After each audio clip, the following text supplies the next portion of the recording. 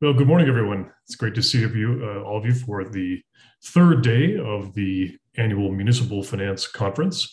My name is Justin Marlowe, and I'm a professor at the Harris School of Public Policy at the University of Chicago. And it's my pleasure to kick things off here today, provide a couple opening remarks about where we've been and where we're going with today's conference proceedings. Thanks again, all of you, for tuning in. The last couple of days have been really remarkable. Our first day was focused more on fiscal policy questions, and with a lot of emphasis on COVID and the COVID response from a fiscal perspective. We were also really lucky to have a really terrific panel regarding the governance in ESG on that first day. Yesterday, if you were able to tune in, we had a little more emphasis on the kind of technical muni market, granular sorts of questions, and some really interesting work on fund flows and issuer behavior. Lots of great stuff there for those that are focused a little bit more on the ins and outs of the municipal bond market.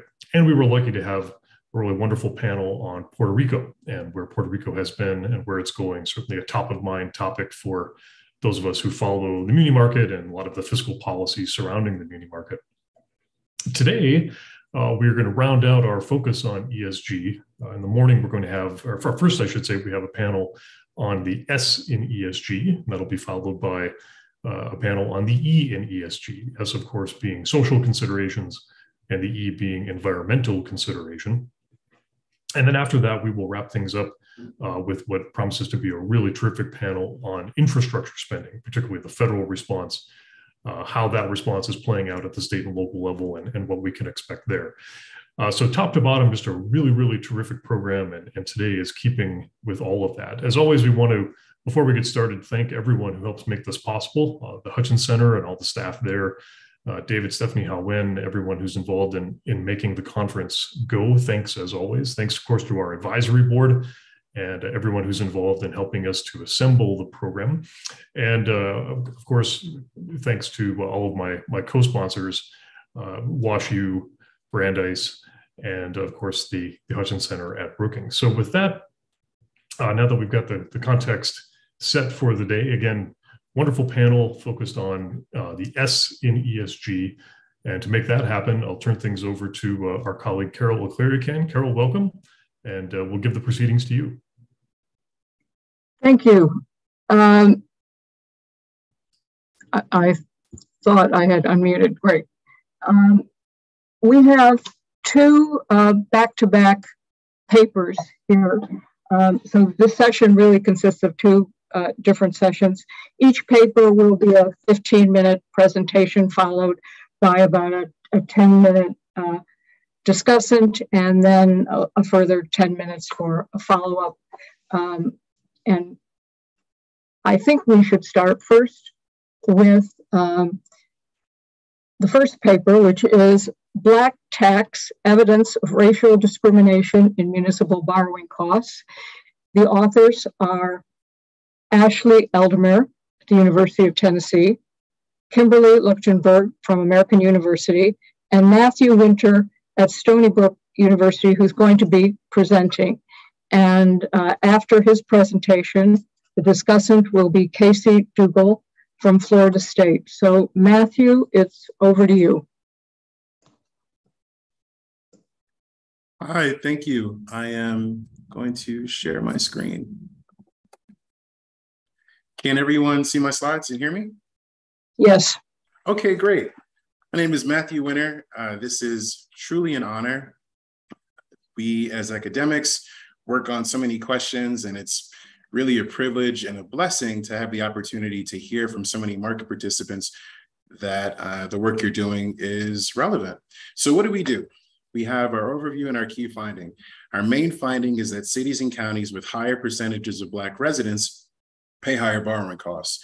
So for a 1 percentage point increase in the percentage of Black residents within a city or county, we find an increase of about 0.44 basis points in total annualized cost. This is surprising for a number of reasons. First, The typical county within our sample has a Black population of around 7.4%. So we're talking about a relatively small share of a city or county's residents being associated with an increase in borrowing costs. Second, within our setting, we're looking at rated direct offers. And because we have access to a rating, economic theory would suggest that I would pay less attention to racial demographics because I already have a good way of identifying the credit risk of the municipality. The way that we're comparing is by using state by year fixed effects. So we're comparing cities and counties that issue within the same state and the same year. And we're going to face several empirical challenges. First is endogeneity. Where Black residents are located in America is not random. Second, it's difficult to measure taste. It's really challenging to measure racial resentment, to measure racial bias. So we'll use different measures from the literature, and we'll take an approach that hopefully takes advantage of time variation within levels of racial resentment.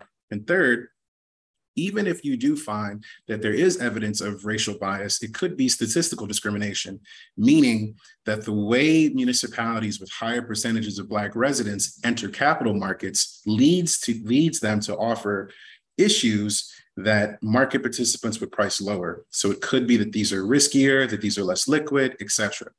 So we'll go through a number of steps to try to deal with these different challenges. And our big takeaway is that we basically find using an instrument variable from 1980, it's hard to argue that where Black residents were in 1980 should matter to me in 2015 or 2016, how much a bond should cost. Second, we'll use different measures of racial resentment. We'll try to use time variation racial resentment. We'll use all the controls from the literature. And our big punchline is that we don't think this is endogenous. We do think that market structure plays a big role. And we also find evidence of mispricing when we look at the Latino population, which we consider to be an out-of-sample test because most of our measures of racial resentment are focused on Blacks in America. So our punchline is that limited competition can enable racial bias to influence municipal bond prices. There's considerable evidence that racial bias can reduce financial inclusion in credit markets. So there's work done by Casey and co-authors that shows that historically Black colleges and universities pay higher borrowing costs even amongst AAA rated issuers. There's also considerable evidence that minority borrowers pay higher car loan rates despite having lower default rates. And there's evidence all across the country of Black homes being devalued, homes that are owned by Black residents being devalued. Within our setting of municipalities, there's sort of two ways that we think about this. The first is that racial bias can influence the way that the municipality is perceived by the credit market. And the second is that racial bias can influence the way the municipality accesses the credit market. So there's work done by Alicina and co-authors that shows that there's lower voter support for spending on public goods when minorities are expected to be the beneficiaries of those goods. What that leads to are fewer bond elections and larger offers, because you have to build coalitions in order to get these bonds put forward in the first place. Those larger offers from the perspective of an investor can be considered less liquid because within the municipal bond market, unlike our other capital markets, we have many smaller markets in which your marginal investor is far more likely to be locally concentrated. So if I'm facing a really large offer, to me, as a market participant, this could really come with a pricing discount because of the liquidity implications. So the thing that we want to make clear is that there's no evidence that having a racially diverse municipality is associated with the municipality being riskier in terms of a credit rating. There is evidence that racial bias can influence the way that you access the capital market. So an example, the data that we use in the paper is from SDC, but this is from Emma, our friends at Emma. We all know Emma. It's publicly available data, and I think this is a good illustrative example of the sort of mechanism we're describing. So this is from North Carolina from the year 2001. You can sort by coupon to see who's paying the most. What you observe is there's two counties. There's Wake County and there's Brunswick County. So Wake County is much larger, has a considerably higher share of Black residents, 21 versus Brunswick, which has a little bit less than 10%. You can also observe that Wake County's issuance is 150 million versus Brunswick, which is 38 million. What's surprising to us, on paper, Wake County should be paying lower, all things held equal, between these two. So these are bonds that are issued just 2 months apart, virtually the same maturity. Wake County's issuance is AAA rated. It's got nearly 1 million people, much higher median income, much higher income per capita, but yet it's still paying more to issue this bond. Now, the way that we think about this more generally within our economic setting is we're going to go a step further. We're going to look at rated direct offers. So these are all offers that have a rating. We're going to link this to US Census data. And the key idea is with rated bonds that are directly associated with cities and counties, all things held equal, as a market participant, I shouldn't really be caring about racial demographics because I know what the bond is rated. And there are going to be different ways that discrimination can operate within the setting. So there's taste-based, which is going to argue that it's really not that having a higher proportion of Black residents makes you riskier. It's that there's some level of racial resentment amongst market participants such that these issuances that are associated with your municipality aren't really sought after. There's also going to be statistical based. Now, the idea behind statistical based is that all things held equal, the way in which markets participants are coming to these bonds, it's going to result in them having a lower price, a larger discount, regardless of racial demographics. So if it's a riskier, less liquid, if the maturity is weird, all types of stuff. The important point that we want to stress again and again is there's no credit rating evidence that diverse municipalities are riskier. If anything, within our sample, the municipalities with higher percentages of Black residents look less risky. They have larger population, higher employment, higher income per capita. And there's also no evidence that these ratings that are associated with racially diverse municipalities are done incorrectly. There's one study that looked at this in Virginia by Do-It-All in 1996, and they really didn't find evidence that there were differences in downgrades with these credit ratings. So here's a snapshot of our data. The key economic point is that when you look below and above median, you can observe that the above median counties in terms of Black population are larger, higher income, higher employment, and they also tend to be in places with higher levels of racial resentment. So that's also going to present a little bit of an empirical challenge for us, which is why we'll try to use time variation in these levels of racial resentment. Okay, so what do? We predict that a higher percentage of Black residents increases annualized total cost due to racial bias. And as we said, the literature has shown us that this can happen in different ways. One way that this can happen is through the taste of market participants. So we'll use measures of racial resentment. We'll also look for time periods of changing national and local levels of racial resentment. The other way is statistical. Statistical argues that it's not really about market participants harboring racial resentment. It's that you're issuing bonds that are riskier or that are larger or that all things held equal are going to make it so that as an investor, I need a bigger price discount regardless of your racial demographics. These are very difficult things to identify. So how are we going to attempt to identify them? Well, for statistical, we're going to use all the things that we have from the literature. So our standard credit risk controls, we're going to use offering size to look at liquidity, and we'll split bonds by maturity, by bond years to get some sense of all the different ways that an investor would profile an issuance. For taste, we're going to follow the literature. So we're going to use different measures of racial resentment.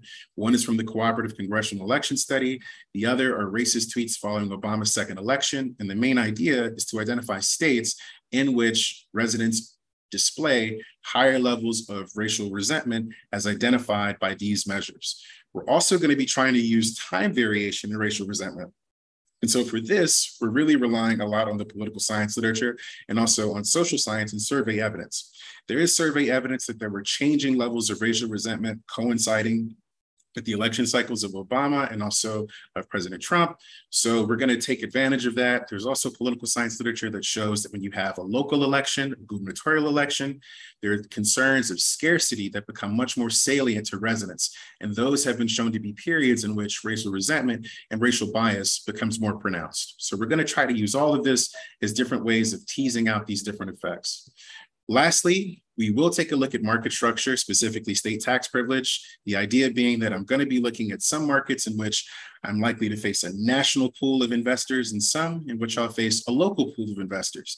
And when I face only a local pool of investors of residents within my state, because I get a big tax privilege, it's far more likely that our local preferences are going to be priced into this market. And then we're not going to show this, but we do show that it's robust to some of the things that have been shown in the literature, like bankruptcy protection, tax adjustments, et cetera. Okay, so our main regression. On our left-hand side, we've got total annualized cost. On our right-hand side, we've got the lagged Black population for the city or county. And then we have our standard controls. So we control for characteristics of the county, we control for characteristics of the bond.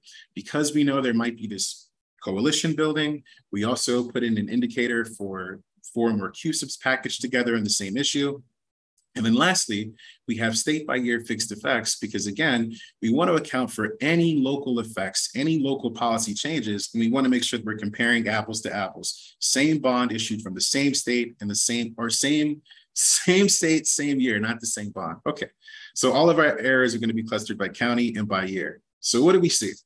Our main result, what we show is that for a county compared to the other issuers within your same state and year, a 1 percentage point increase in your Black population is associated with a 0.44 basis increase in your borrowing costs. So as we go from column to column, we're including now more and more controls. And we basically see that including all of the various controls that plenty aren't listed here, it doesn't really seem to affect the economic magnitude of what we're showing.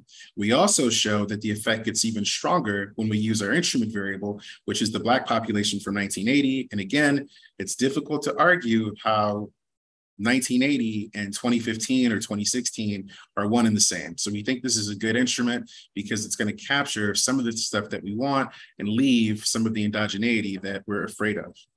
What do we do next? Having had established that cities and counties with higher percentages of Black residents pay higher borrowing costs, we next want to assess what role, if any, does racial resentment play in this effect. So we're using terciles, we're splitting states into terciles, into groups of 3, and we're comparing states that have high levels of racial resentment versus lower levels of racial resentment. Our first measure is from the Cooperative Congressional Survey, and what we show is that this pricing penalty is largely concentrated in states that have higher levels of racial resentment. We find similar effects when we look at racist tweets following the election of President Obama. Again, these are different ways of looking at levels of racial resentment, and we kind of find the same effect.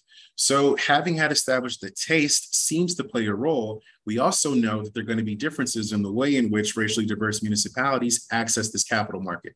So we're trying to now assess statistical discrimination. So we're still using all those same bond controls, but now we're splitting samples by offering characteristics. What we're showing here in the presentation is when we split by offer size. So what you'll observe, hopefully, is that all of this pricing penalty, most of it is concentrated in large offers. When we do a double sort to control for these different levels of racial resentment and also offer size, we observe that it's mostly concentrated in places that have high levels of racial resentment. So as we saw from the example with Wake County, and as we've seen from the example within the data, we know that racially diverse Black municipalities with higher percentages of Black residents are going to be much more inclined to have larger bond issuances. And that's where the pricing penalty is coming in. But we note that it's entirely concentrated in places with higher levels of racial resentment. So next, we want to assess what role does the market structure in a different way play in this effect. So here we're looking at tax privilege. We show that consistent with what you might expect, the effects are stronger in places that have higher levels of tax privilege and higher levels of racial resentment. Lastly, we want to figure out, is there a way to identify time variation in racial resentment? So what do? We're going to take advantage of presidential elections and gubernatorial elections.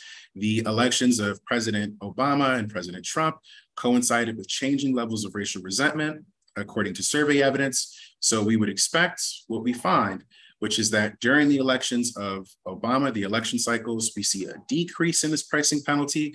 And during the election of President Trump, that election cycle, we see an increase in this pricing penalty. So it's consistent with what the survey evidence would suggest. And importantly, we see that these differences, these changing in prices, are coming from places that have higher level of racial resentment, having less of a pricing penalty during the election cycles of Obama, and places with lower levels of racial resentment, having a higher pricing penalty during the election cycle of President Trump. So it seems to be like there's changing levels of racial resentment.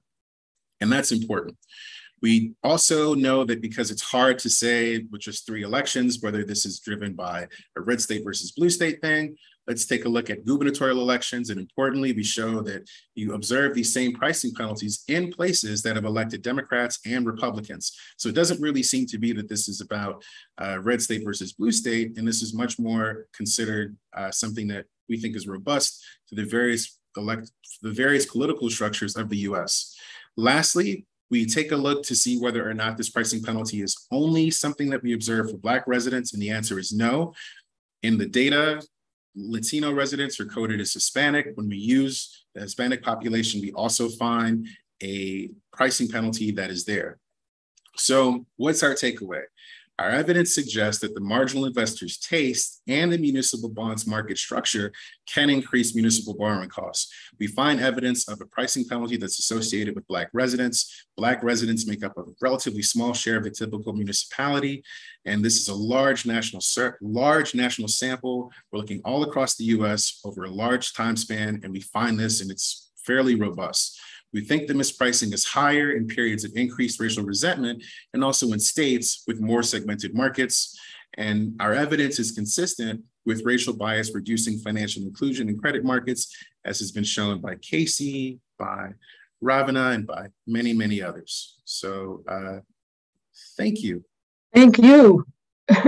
Thank you, Matthew. That was huge and encyclopedic. And I'm now going to ask Casey Dugal from Florida State for his reactions to this.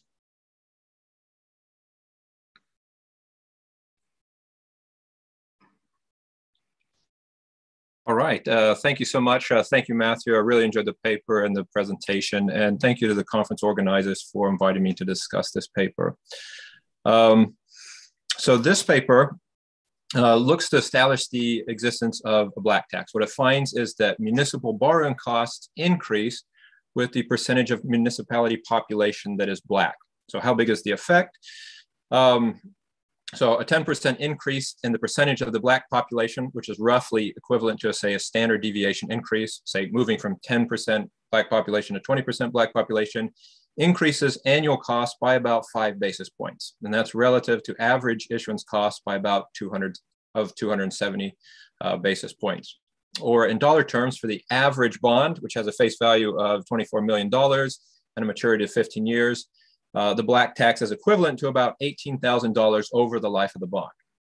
Or to make it even more concrete, DC has a population that's 45% Black.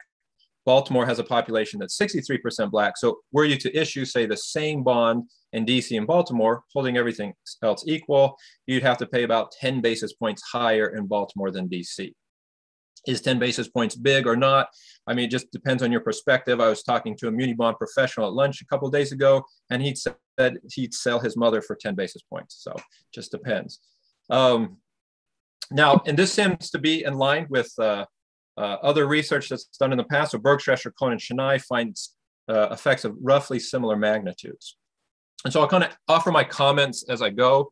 So my first comment is kind of relative to the method they used to establish the existence of this tax. And so I call it the kind of kitchen sink method. Essentially, it's OLS regressions with issuance costs as the dependent variable, controlling for the percentage of the issuer or the municipality Black population, and then the rest of the kitchen sink. So all the things that could be correlated with issuance cost. And so the first comment I would have is, if you're going to include the kitchen sink, there's a few things you probably also ought to include. Two things that in particular is some control for underwriter efficiency. And so this is an alternative story that the Bergstresser paper kind of discussed. So you can control for something like underwriter fixed effects or underwriter experience. The control for the possibility that potentially that high Black population municipalities are maybe using less efficient underwriters. Another thing that we found that is relatively important for issuance costs is the usage of a financial advisor. All right, my second point is it'd be interesting at some point to see results where you discretize the percentage of the Black population to see if there's nonlinear effects. So do we see that the Black tax kind of increases monotonically with the proportion of Black people in a municipality, or is it driven primarily by, say, the tail? Is it driven by primarily by areas that have very high Black populations? Third comment relative to the methodology is, in the regressions, there doesn't appear to be any relationship between the offering amount and issuance costs. So you estimate a coefficient on the offering amount that's roughly 0. It's probably subsumed by county demographics that you do control for, but it's kind of surprising because most papers do find a very strong connection there. I only mention that because it does seem like there's might be something going on where Black population, bond size, area population, they're kind of confounding effects. So for example, when you look on the characteristics of bonds issued by below median Black population areas versus above median, we see that below median areas issue maybe 14,000 bonds versus 52,000 bonds. Average population for below median areas is 274,000 versus 851,000 for above median. Average size is 14 million for below median, 26 million for above median. From these results, what I kind of get is kind of just evidence that Black people tend to live more in cities than in rural areas. And so what my concern is that it's potentially the percentage of Black population is actually a kind of a proxy for this urban versus rural sort. So you do control for county population, but maybe it's, say, controlling for, say, population density or something like that. I would feel much better with the results if you did some sort of matching estimator. So match counties on demographics and then look for the Black tax within kind of the match. Another issue where I was kind of just confused about, page 5, it says to focus on the least opaque bonds, which would most appeal to institutional investors. We restrict our analysis to rated deals. And then in table 2, it says only 16% of issues have long-term rating. So I was kind of confused. Do you have a rating for each issue? And if so, are you controlling for it? Or do you only have the long-term issuer rating?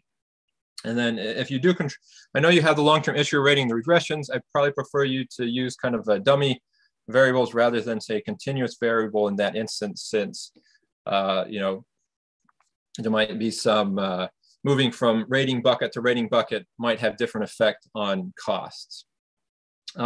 So you establish the existence of the effect. Next, you look to explain it, primarily looking at discrimination-based reasons. So there's two main economic models of discrimination. The first being, say, taste-based discrimination. In this instance, the Black tax would be due to buyers just simply disliking Black people, and by extension, Black areas and the bonds they issue. And so this was kind of the finding in our paper. What we found is that when historically Black colleges issued debt, it was harder for the underwriters to find buyers for this debt. And so they charged more in issuance costs because it took them longer to find buyers. When these bonds traded in the secondary market, they sat in dealer inventories for 3 days longer than, say, a similar non-HBCU bond. The alternative story is a statistical discrimination one, where buyers simply believe that the percentage of the Black population is a proxy for risk, credit risk, or some other kind of risk. Now, it's interesting. Municipal risk models can include county demographics. So if this is the case, it kind of suggests that their models might not be that good. So unlike, you say, credit ratings for individuals where it's illegal to consider race, municipal bond models can consider this. One way or the other, it is important to distinguish, though, because under taste-based discrimination, this is non-optimal. Statistical discrimination, at least economically, you think this is profit maximizing.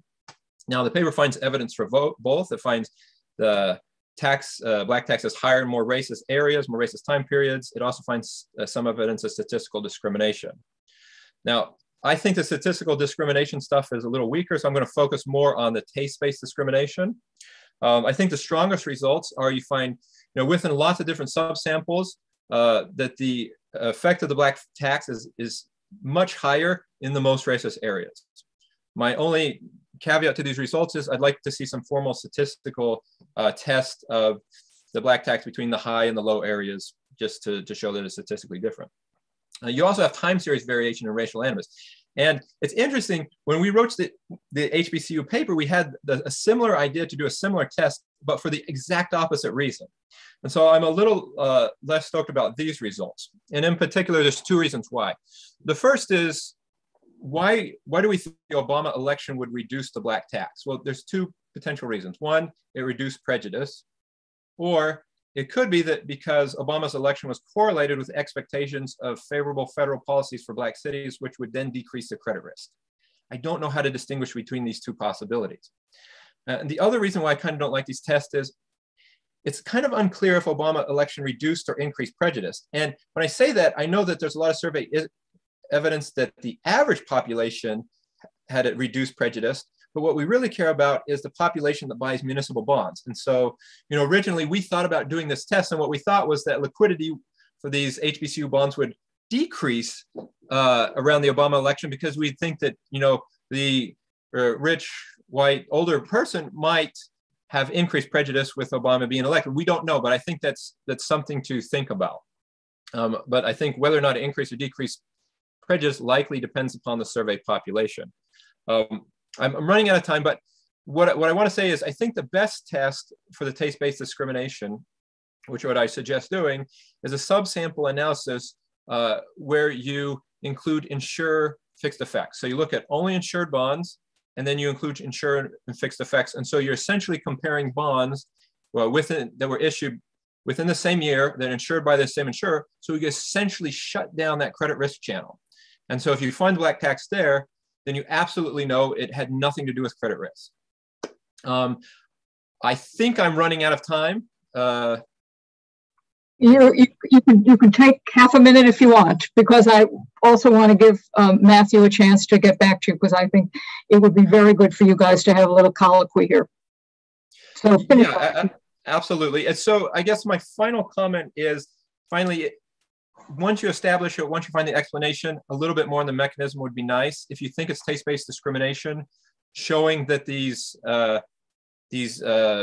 say black city bonds have higher liquidity risk, or if it's statistical discrimination, why is it statistical discrimination? Is it because the percentage of black population is simply correlated with, say, city financials, or is it discrimination at the municipality level? Is it something to do with, the potential for higher risk of social unrest? So, for example, Matheson and Bade find that violent protests can cause a shortfall in municipal finances. So it could be the case that, black and non-black cities, same finances, but maybe just the risk of the social unrest leads to higher credit risk. Or it could be something like discrimination at the state level, where maybe black cities potentially are less likely to obtain financial help from their state when they encounter fiscal difficulties. So figuring out what the mechanism is, I think would really push the paper kind of up another level. All right, thank you so much. No, thank you very much, Casey. And I want to give Matthew or any of his co-authors a chance to respond to that. Go ahead, Matt.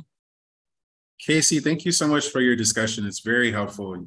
You can tell we were heavily influenced by your work, so it's good to hear your feedback.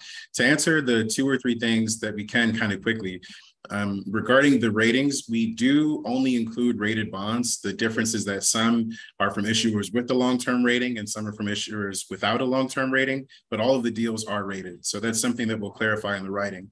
With regard to the Obama and to the Trump test, we also shared your thought of, like, is there a potential reverse causality? Is it that maybe this is coming from people expecting there to be some sort of federal support or anything like that? That's part of the reason why we wanted to look at places with high and low levels of racial resentment, because based on that survey evidence, it would suggest that it was really places with higher levels of racial resentment that saw a decrease in their racial animus during these election cycles. And what we find is evidence pretty consistent with that. But we don't think of that as sort of like the smoking gun. We think of it as one piece of a whole body of evidence that taste is important. And then lastly, the point about trying to dig into the mechanism. So we have looked a little bit at some of the non-linearities, and what's kind of, I don't know what the right word for it is, either damning or shocking or sad, pick a word, is that even at relatively low levels of the Black population, you still observe that there is this difference in pricing. So it's not the case that where our mind wants to jump sometimes is like, oh, it must be that we're thinking of like a Cleveland or like a Detroit, but even at places that have relatively small percentages of Black residents, you start to see these differences kind of emerge. But we definitely receive your comments and your notes. And if you're okay to send me your slides outside of this, we would love to have them. Thank you. Yeah, definitely. We have some extended slides for you. I think the slides are on our website. Carol, there was one question from the audience I wanted to share. Matthew, the question was, how do you measure the cost of the bonds? In the example you gave, you were using the coupon, but of course, a lot of bonds are not sold at par. So how are you measuring the cost of the bonds? Yeah, so that example was just an example. We're doing the total annualized cost. So we include both your yield and your gross spread because we want to basically kind of get exactly what we're saying, but the fact that it's not really so much the coupon. But that's what we're doing in the paper is the annualized total cost. So it includes the gross spread and it includes the yield to maturity. David, are there any other questions? Because if not, am I allowed to ask a question? You're encouraged to do so. Okay, well, I'm kind of more of an institutionalist, I guess, than you or Matthew or Casey was. So my reaction to some of this from my life experience is, for example, looking at the state of Michigan. Did you guys think of looking at some institutional issues like whether the political environment has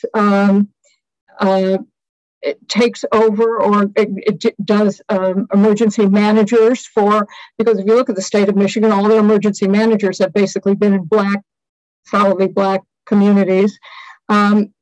Or on the other hand, did you look at whether states give their own backing and financial support, and they have something like the Michigan Financial Authority, which will borrow on the behalf, or which will wrap its credit around the local authority? 100%. So we kind of looked at that in two ways. We didn't have the good idea to directly look at the race of the person who is tasked with intervening. That's a very cool idea.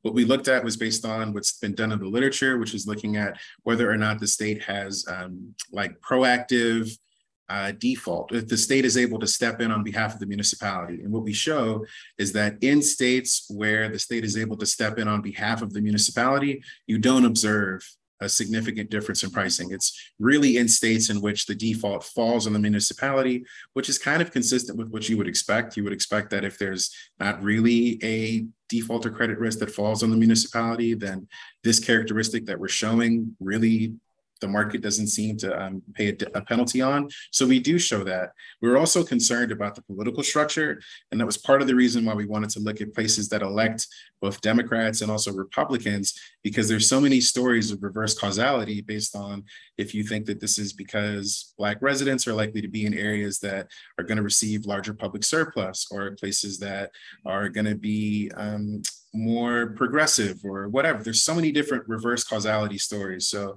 that's why we wanted to use the level of Black population in 1980. And that's also why we wanted to look at places that elect Democrats and Republicans to show that this is kind of pervasive. Lastly, in the paper, we do regional analysis. We show that this is true all across different regions of the US, and we do year-by-year analysis. And we show that you find this pricing penalty in virtually every year of our sample from 1990 to 2019. So we did think about those institutional characteristics. And what about past history? Yes. What about us, places where they really had they were against the wall, and now they've gotten better. And do you see any differences there? So we didn't think to look in terms of that, in terms of like the credit history of the place. Does it matter if you're in a place that has had traditionally really poor credit history or really bad credit experiences? That's something we can certainly look at. Because I think you shouldn't assume that the rating they get reflects all that, because you're also in a position where you're not assuming that the credit rating has absorbed all that anyway, everything else. Otherwise, you're trying to control for everything else anyhow, and that maybe that's one of those other performance indicators that you should be trying to control for. No, that's certainly a cool idea. One of the things that we've thought about looking at are places that have had like previous episodes of racial resentment, or previous episodes of of some sort of racial crisis. We weren't even thinking about also looking at that's a super cool idea. We can definitely look at that. Okay. Thank you. Thank you. Anything else, David? No other questions, issues? I think this was great. I think you guys have a lot in front of you, right? a lot more. I really appreciate it. I knew nothing of this background literature either. So thank you very much for the contribution. And we can move on now, I think. If I'm a little ahead of schedule, I suppose that's okay, to the second paper in this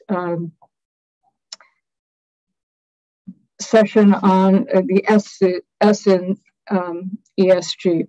The second paper is Native American governments borrowing costs, evidence again from the municipal bond markets.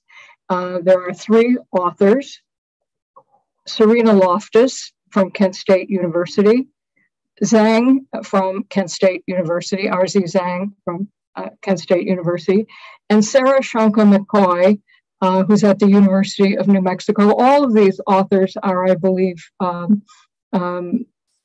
accounting academics, and their training is in accounting, which is also very interesting.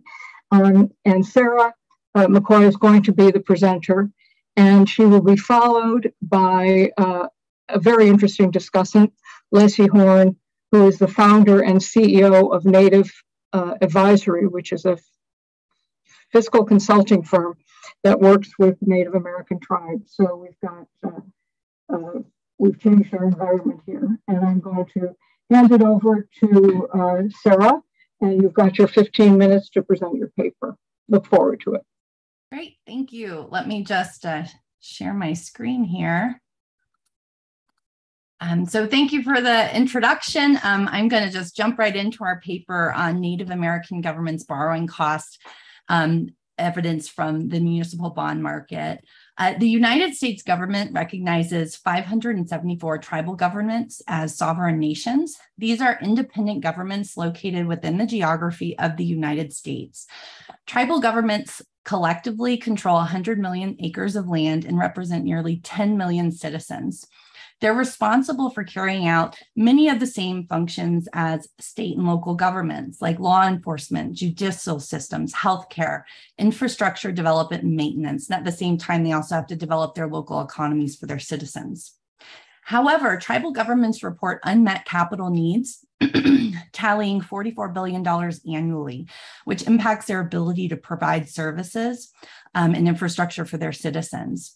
I have a quote here on the slides from Dante Desiderio, who uses the analogy, what water is to farming, capital is to economic development.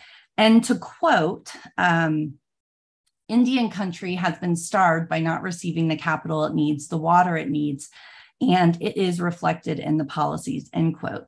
This view of this lack of access to capital is echoed by many tribal leaders and advocates. This lack of access to capital has real consequences for tribes. For example, 1/3 of the residents of the Navajo Nation here in New Mexico lack running water. Native Americans are less likely to have access to plumbing and electricity. There are also implications for healthcare quality and access for Native Americans. So how do governments get capital? How do they get money? Typically, state and local governments can use tax revenue, an avenue that's pretty limited for tribal governments. They can also access capital through borrowings, particularly through the municipal market. Tribal governments can also raise money through the municipal market. The Internal Revenue Code establishes that tribal governments should be treated as states, which allows them to issue tax-exempt debt. However, the IRC places additional restrictions on tribes that are not present for states in their issuance of tax-exempt debt. First, the IRC only allows tribes to issue tax-exempt debt for essential government functions, where essential government functions is not a very clearly defined term, but it does not include functions, quote, not customarily performed by state and local governments, end quote. In addition, the IRC restricts tribes from issuing private activity bonds, many of which are tax-exempt bonds for qualified projects, including airports and hospitals. Tribal leaders specifically call out this lack of tax parity and that it limits their ability to obtain tax-exempt financing for many capital projects. Many articles have discussed the limited access tribes have to municipal capital. A research working paper from 2013 documents that only 17% of tribes have issued municipal debt. An article from Matthew Gregg from the Brookings Institution documents a 559-fold difference in issuances between state and tribal governments and municipal issuances. In addition, articles have found that there are higher IRS audit rates for tribal municipal bonds, specifically for their tax-exempt debt. They're 30 times more likely to be audited than a state and local government's tax-exempt debt. In our sample, which I'll get to shortly to discuss more about our sample, we find that tribal issuances account for 0.01% of all municipal debt issuances, which is significantly less than the 3% of the population that American Indian and Alaska Native individuals make up. In addition, we find that tribal issuers are less likely to issue tax-exempt debt relative to state and local issuers. In our sample, we find that 73% of tribal issuances are tax exempt versus 93% for state and local governments. Thus, we see the regulatory obstacles to issuing tax-exempt debt, specifically those embedded in the Internal Revenue Code. And we also are seeing these repercussions of these restrictions in the form of underuse of municipal capital by Native American governments. There have been many attempts to remove these restrictions to capital, and broaden Native American governments' access to tax-exempt capital. A temporary program was introduced in 2009, the Tribal Economic Development Bonds Program, which provided a $2 billion cap in total to all 574 federally recognized tribes. This allowed tribes to issue tax-exempt debt for many of the same projects that state and local governments are able to. These funds have been mostly exhausted. Many legislative acts have been introduced that would remove the restrictions in the Internal Revenue Code, among other things, but none have successfully passed. The most recent attempts were in 2021 with the Tribal Tax and Investment Reform Act of 2021 and the Build Back Better Act of 2021. This was one of the provisions in that act, but neither were passed.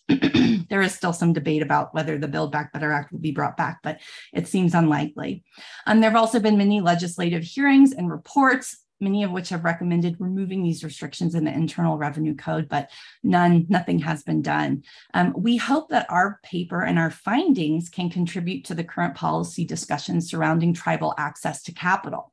So in our paper, what we're going to look at are those tribes that have overcome these regulatory obstacles and are able to successfully issue municipal debt. And we examine whether Native American governments face higher borrowing costs for their municipal bonds than state and local governments do. To address this research question, we first identify a sample of Native American municipal bond issuances by searching the Mergent Municipal Bond Securities database for a number of tribe name keywords and their derivatives. This results in a sample of 362 bonds issued by 56 tribal nations from 1992 to 2021. If you look in our paper at the time series graph, you can see tribal issuances peaked in the 2000s. Total issuances we're capturing are about $4.9 billion. Of taxable and tax-exempt municipal debt. Our variable of interest in our empirical test is the initial bond yield. So we require all observations, all bonds to have that initial bond yield, which reduces our sample size to 277 bonds issued by 42 tribal nations. This is a small sample. Most of the academics here are probably thinking this is a pretty small sample, but this is the reality we're faced in working in this space. Next, we have to identify a sample of state and local governments. We try to make this comparable to our tribal sample by selecting those issuances from state and local governments that are in the same state and year as tribal government issuances, as well as that have similar features as tribal government issuances. And requiring non-missing yields results in about a sample a little under 1 million bond observations for state and local governments. I would like to caveat this by saying that although Native American governments and state and local governments face a similar political and economic climate being located in the United States, they are inherently different entities. Since the IRC says Native American tribes should be treated as states, we think this is an appropriate and useful comparison to make, but we do acknowledge that these are inherently different entities. This table presents our descriptive statistics, and this is probably the smallest text you're going to see on my slides. I'll blow up the font size in a minute, but I wanted you to see the differences between tribal and non-tribal governments on various bond characteristics. So here we have the bond characteristics. Here we have tribal governments, non-tribal governments, and the difference. So for example, you can see the average yield for a tribal bond is 577 basis points. For state and local governments, their average yield measured in basis points is 288 basis points. The difference is 289. So thus, in this simple comparison using sample averages, tribes' borrowing costs are double that of what state and local governments are. But however, you can see in the last set of columns, a lot of stars, which mean there are a lot of differences between tribal governments' bond issuances and non-tribal governments, state and local governments' bond issuances. And you can see many of the characteristics of bonds for tribes are characteristics that we'd associate with a higher yield or higher interest rate. For example, tribes are much less likely to have a financial advisor, 13% versus 70% for state and local governments. They are less likely to be rated. 73% of tribes are unrated versus 40% for state and local governments. When they are rated, they have poorer credit ratings. A higher rating, how we coded the variable, means it's poor credit quality. So they have poorer credit ratings. In addition, they are more likely to issue taxable municipal debt than state and local governments. So all of these would indicate tribal issuances, just because of the characteristics of the bond, should have higher yields, which necessitates us to move to a specification that controls for all of these differences in the bond characteristics and the creditworthiness of the borrower. So our basic empirical specification, we regress the initial bond yield measured in basis points on an indicator for tribe. Along with control variables and various fixed effects. We're also double clustering by issuer and issuance year month. The hypothesis, our prediction is that beta 1, the coefficient on the tribe indicator, will be positive, meaning that after controlling for the bond characteristics, creditworthiness, tribes relative to state and local governments pay higher yields.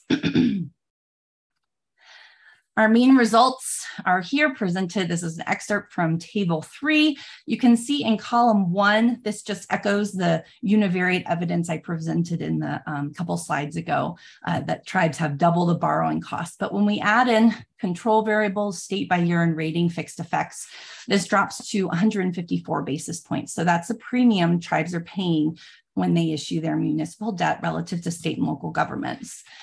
Given that what the average non-tribal yield is, tribes pay about 53% higher interest than non-tribal governments.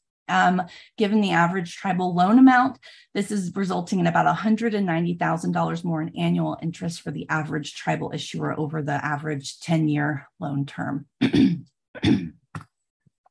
We move on to subsample analyses.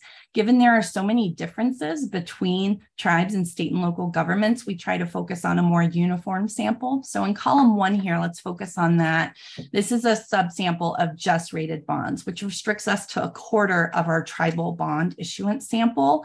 And here we still find there is a premium tribes have to pay when issuing their municipal debt. They're paying a premium of 64 basis points relative to state and local governments, which is 22% higher than state and local governments, which would be about $79,000 more in annual interest costs for these tribal governments. We also restrict our subsamples to tax-exempt bonds, insured bonds, non-callable bonds, large loan amounts, and fixed rate bonds. And the tenor of our results does not change across any of these specifications. For empirical robustness, we do several things. We do a couple matching techniques. First, a propensity score match with replacement and nearest neighbor propensity score match without replacement. We do entropy balancing. We do alternative fixed effect specifications. And we're also doing more with the credit rating. So in lieu of just controlling for the credit rating, the continuous variable, and also controlling just for the credit rating fixed effects, we're including an indicator for rated to capture the unrated versus rated effect, as well as an interaction between rated and rating in the model. In addition to this, on a related project, we've obtained all of the official statements and continuing disclosures for tribes that are subject to that SEC rule. And we are currently combing through those disclosures on a different project. But one thing we're doing is we're making sure that the credit rating we have, given that 25% of tribes, only 25% are rated, we're making sure that Emergent accurately captured the credit rating that was listed in the official statement for tribes. So the results on that will be forthcoming. But we don't expect that to change the results of our paper much, if at all. So to conclude, Native American tribal governments pay a premium of somewhere between 64 to 251 basis points on their municipal debt. If you're going to quote me on 64 because I'm an accountant and I like to be conservative. Given that the average tribal municipal yield is 577 basis points and non-tribal is 288, this premium results in somewhere between a 22 to 87% higher cost of borrowing for tribal bonds. So these results highlight that tribal governments' challenges in accessing municipal bond capital do not end when they are able to access municipal markets. Rather, tribal governments experience significantly higher borrowing costs than state and local governments that may affect the benefits of their borrowing. So we hope to contribute by informing policymakers' understanding of the borrowing landscape for tribal governments. And we also hope that our research can provide a foundation for future research to explore additional factors that may influence tribal governments' borrowing costs. So next, I just want to thank the conference organizers for this opportunity. It's rare that I get to work with people that are on the ground working in practice, and it's been a real excellent opportunity to work with Lacey Horn, and we really look forward to her comments. So thank you very much. Well, thank you, Sarah, and you just sort of did my job. So I'm going to turn it, over to Lacey Horn for her comments. Thank you. Thank you very much, Osio Nagata. Hello, everyone. My name is Lacey Horn, and I'm the CEO of Native Advisory, a strategic and financial advisory services firm serving Native American tribes. And I feel it's important just to give a little bit more background on me and my experience so that you can have a foundation for the comments that I'm about to make about this paper and give context on what the tribes are facing. So from our perspective, what this actually translates to. I'm a citizen of the Cherokee Nation, and I live in the Cherokee Nation in eastern Oklahoma. And I'm a CPA with Big Four experience in financial services audit. And during my time at KPMG, I was able to view numerous corporate bond structures, as well as work with several banks, asset managers, and other financial services firms that were involved with municipal debt. I also served 8 years as the treasurer of the Cherokee Nation, overseeing all financial functions of the Cherokee Nation tribal government. During my time as treasurer at Cherokee, I had the opportunity to be a part of several different types of debt issuances by the tribe and its entities, including bonds, lines of credit, and syndicated loans, with most of these qualifying as tax-exempt debt. So I draw on these previous experiences, as well as my current experiences working with numerous tribes across the country and becoming aware of the taxable and tax-exempt debt structures that they already have or that they're in the process of securing.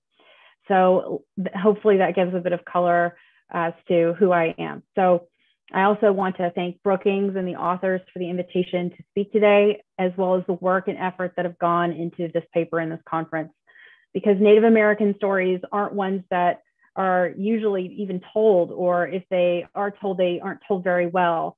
And the authors have done a great job with this in bringing visibility to a very real issue that the tribes are facing. Next, I want to validate the issues raised in this paper. In my experience, the issues the authors raise are very accurate. And I had always suspected that there were differences in the way tribes borrowed versus other governments, but there was never any evidence to back up my suspicions. And now we have it. And so I just want to share my screen here and show my slide. I just have the one. But it's an excerpt of the paper. Let me hit the button here and go full screen. And yeah, so there we have it. It's in black and white. We're paying 100% more than state and local governments. And that's equating to $190,000 to $310,000 in annual additional interest payments. So I'll talk a little bit more about that. So stopping the share and going back to my comments on this, why? I just 100%, that's, double. Why would we be assessed these higher borrowing costs? And is this our risk premium? Is this the misunderstanding of Indian country as a whole? Or is this something else entirely? Because the costs to us are very real. And so let's first address some risk perspectives and just give a little bit of color on Indian country in general. So tribes have been in this country since time immemorial. And like other governments, we will never move. If there's it's like looking at corporations, if there's a better tax code in Mexico, we're not going to pick up and leave. And I remember recently in the news, there was talk that Disney World was looking to leave Orlando. And as someone who's been there countless times, you know that that's wholly impossible to do. And that's the same with tribes. We aren't going anywhere. We are here, and we're very place-based people. And that's why we're borrowing, is to make our lives and our tribes better for all who live in and around us. We have a permanency of existence in this country, and we were here long before the federal government existed and will be here long after. But here we are, being treated like Johnny-come-lately risky bets, paying a premium for what I believe is just a continuation of longstanding histories of exploitation of tribes, as well as just this overall general lack of understanding. And my observations are rooted in history. Tribes have been taken advantage of time and again. We've had our investments stolen. And now we're seeing there in an academic paper how our borrowing costs are documented to be unbelievably high. As was stated earlier, there are limitations on the types of projects we can even pursue with tax-exempt debt. And then when we do borrow, we're asked for extreme over-securitization and over-collateralization that's pretty much demanded of us. So there's barriers and risks for tribes everywhere. And these keep us in a cycle of financial traumas. And so the biases in the municipal market drive us to taxable debt. As Sarah has reported, we're not showing up very much in the tax exempt bond markets very often anymore. And as she said, there was a peak in the 2000s. So we're going in a few different directions now. So we're going towards taxable debt, or we're not borrowing at all, or even worse, we're looking towards more alternative and riskier types of credit that further destroy our faith in debt obligations as a whole and cause debt to become a very political issue for our leadership. I should mention here that of the 574 federally recognized tribes, we are all very different from each other, and there are very little apples to apples comparison. And just because you've worked with one tribe or two doesn't mean that you're an expert on the third, fourth, and fifth tribe that you work with. And then a common theme that I hear is in doing business with tribes is that it's risky to do tribes because you can't sue them due to tribal sovereign immunity. And I can assure you that in all of these debt obligations that we're going into, we are asked to, and we do grant limited waivers of tribal sovereign immunity in the event of a dispute. So the issue of being, quote, unable to sue the tribe doesn't exist. And so that's not a reason to embed a risk premium. And so as we look at this data, though, we can see the systemic overarching problem that any one tribe would face at the outset of seeking capital. And again, I think this is based on a lack of understanding, which is totally fair, because as I said at the beginning, our stories rarely get told. And when they do get told, they don't get told with much accuracy. I see banks that have worked for tribes for years still showing that lack of understanding. Members of Congress wholly unclear on tribes, despite us having that direct government-to-government relationship with the federal government. We're not accurately portrayed in movies, not taught in classrooms, and we know that our demographic data sets are lacking and misrepresentative. So it makes perfect sense that this lack of understanding, this distrust for us, mystification of us is one of the major contributing factors to the premium that we face in the capital markets, in my opinion. And so now that I've given some perspective on some of the frustrations and the challenges that we face in the borrowing process, let's talk about the importance of capital to tribes and what that increased premium actually translates to in real dollars and services. And as I've said before, tribes are borrowing for projects to enhance the quality of life for our people. We're borrowing for healthcare centers, infrastructure projects, and other necessary governmental functions to move our tribes forward. And these aren't usually speculative bets, as our hands are tied by the regulatory essential government function test. And so that limits the types of projects that we can even pursue. And so what does that $190,000 to $310,000 annually translate? And over, 10 and a half years, the average bond term, $2 million to $3.3 million, what can that do? So it can save a Native woman with higher rates of violence against Native women than any other race. A few $100,000 a year could go towards salaries and supportive services for Native women and girls in danger. It can save Native languages, with Indigenous languages in the United States being at critical risk for extinction. A few $100,000 a year could go towards salaries and digitization of Native languages to preserve them for future generations. And finally, a few $100,000 can go towards education, providing college scholarships for Native youth to pursue financial careers to help overcome the barriers we're facing in the traditional capital markets, which leads into my recommendation to all the stakeholders, service providers, and institutions in the entirety of the municipal bond sector, which is to hire Natives of these federally recognized tribes to be on your team so that when you're at the table, you have a better chance of finding understanding so that the tribe doesn't have to pay the 100% risk premium. So in summary, tribal credit worthiness is inherent. We have a permanency of existence and a long-term outlook. Sometimes we are the square peg trying to fit into a round hole with our data and our due diligence, but I promise you the information exists to support our ability to be good partners in financing. If we can solve this issue, then tribes will be able to borrow at fair rates alongside their non-tribal government peers, and the capital that is so severely needed in Indian country will be able to flow to us. As the paper states, that's an estimated $44 billion annually. So this is an incredible opportunity to serve. It's a need to be met. And we talk about the S and ESG. This is it. So I leave you all with this challenge. Let's start with the extremely high borrowing costs, but not stop there. Let's revolutionize the system to bring much needed capital to tribes and restore faith on all sides. Thank you so much for your time and attention. Thank you, Lacey. And I would like to give Sarah or any of her co-authors the opportunity to respond to the issue you raised, the several issues you've raised. In particular, the way in which they hope their work can contribute to what you are trying to do. So Sarah, back to you. Yeah, thank you. And we've spoken with Lacey before, and it's just really helpful for us to hear from tribal members about how this is impacting them. We hope that our paper maybe comes out that this is just one tiny piece of evidence in a stream of evidence, just supporting sort of the idea that there is this issue with their access to capital, and even just removing those regulatory obstacles, which I think many people have been lobbying for, many organizations have lobbied for.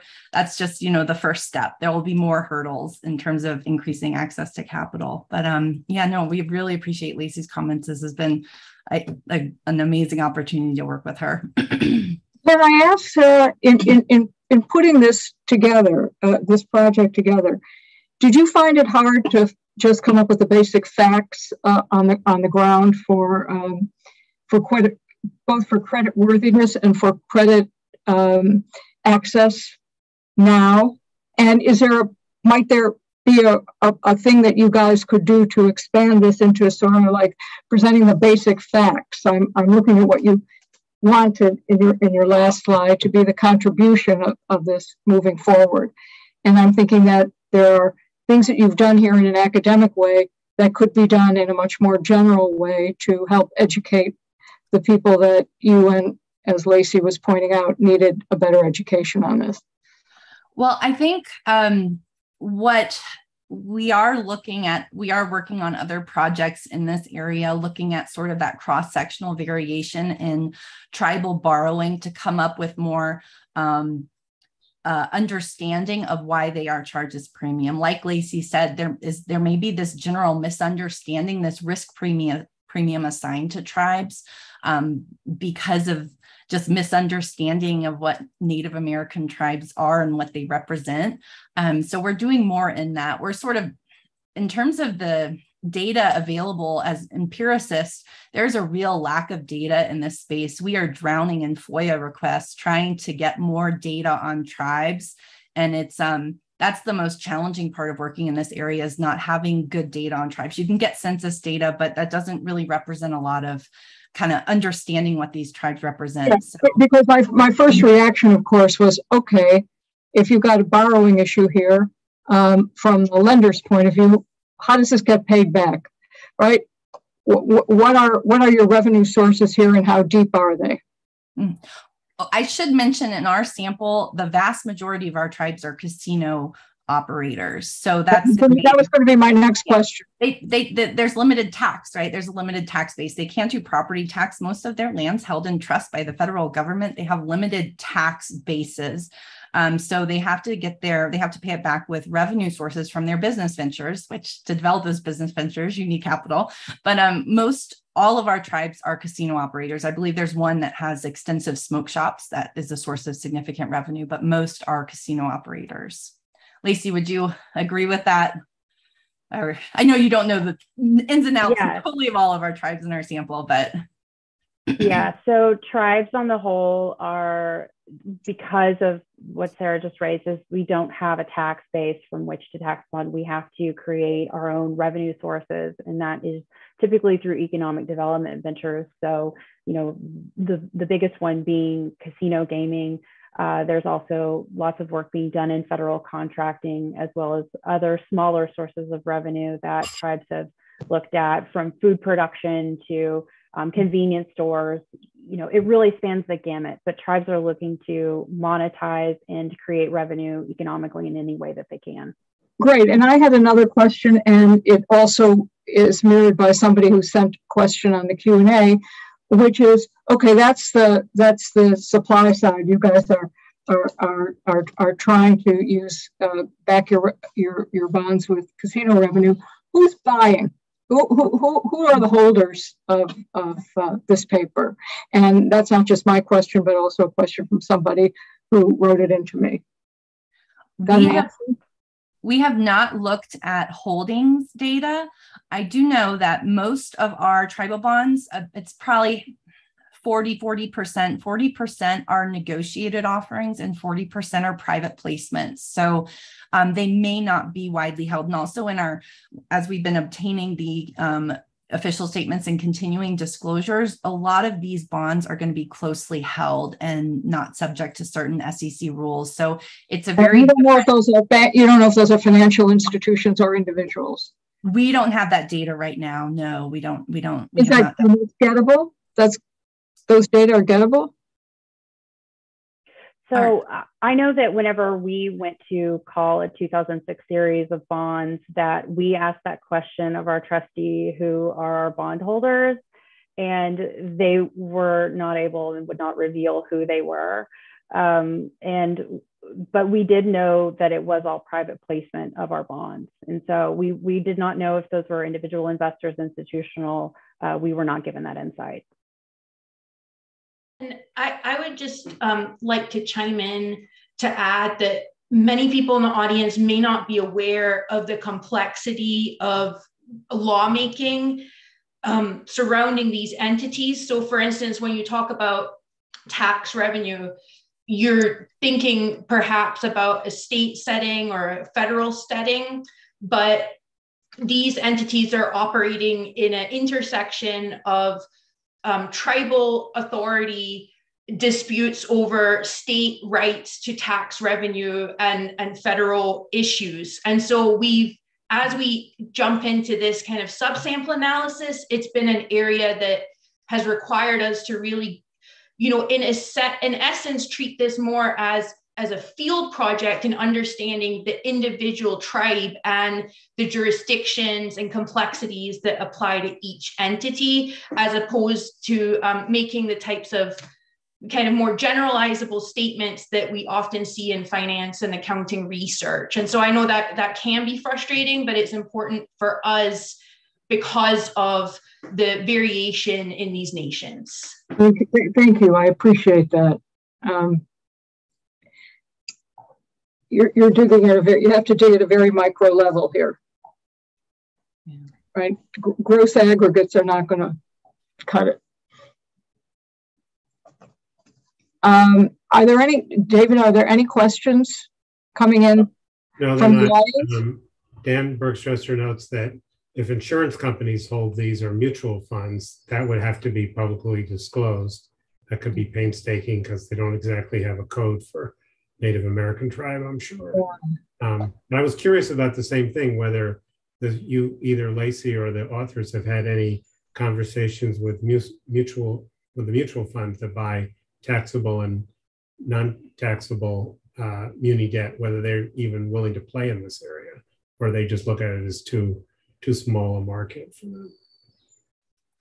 No, we haven't just met with any mutual fund. Mostly we've met with people who are on the issuing side, those who are involved with issuing or helping tribes through this process. So, but we haven't looked at the demand side, but I think that's a really interesting insight. And it would be cumbersome. I know we have the mutual fund holdings data, but we have, there aren't a ton of observations in our sample. So that's one good thing of having a small sample is we only have a certain, it might not be too cumbersome. Well, I'm hoping that by sharing this work and by the conversation we've had here, that there are a lot of municipal bond market participants on the conference. And I would encourage anybody who has insight into this, or particularly anybody who has any idea about where the institutional demand is, to reach out to the authors. And if you need help, we can happily broker the conversation. But that's one of the goals of the conference.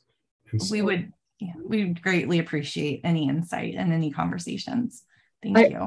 I thank you. You've done a really heroic job here of getting this in front of people who have probably never thought about it. And so I think we're very grateful. Thank you. Thanks. I'm sure there will be much follow on from this. I intend to write you a few things, and I suspect David and some of the people on the advisory committee here may do the same. So thank you very much. Thank you. Thank you very much. Powerful women here. Thank you, Lacey.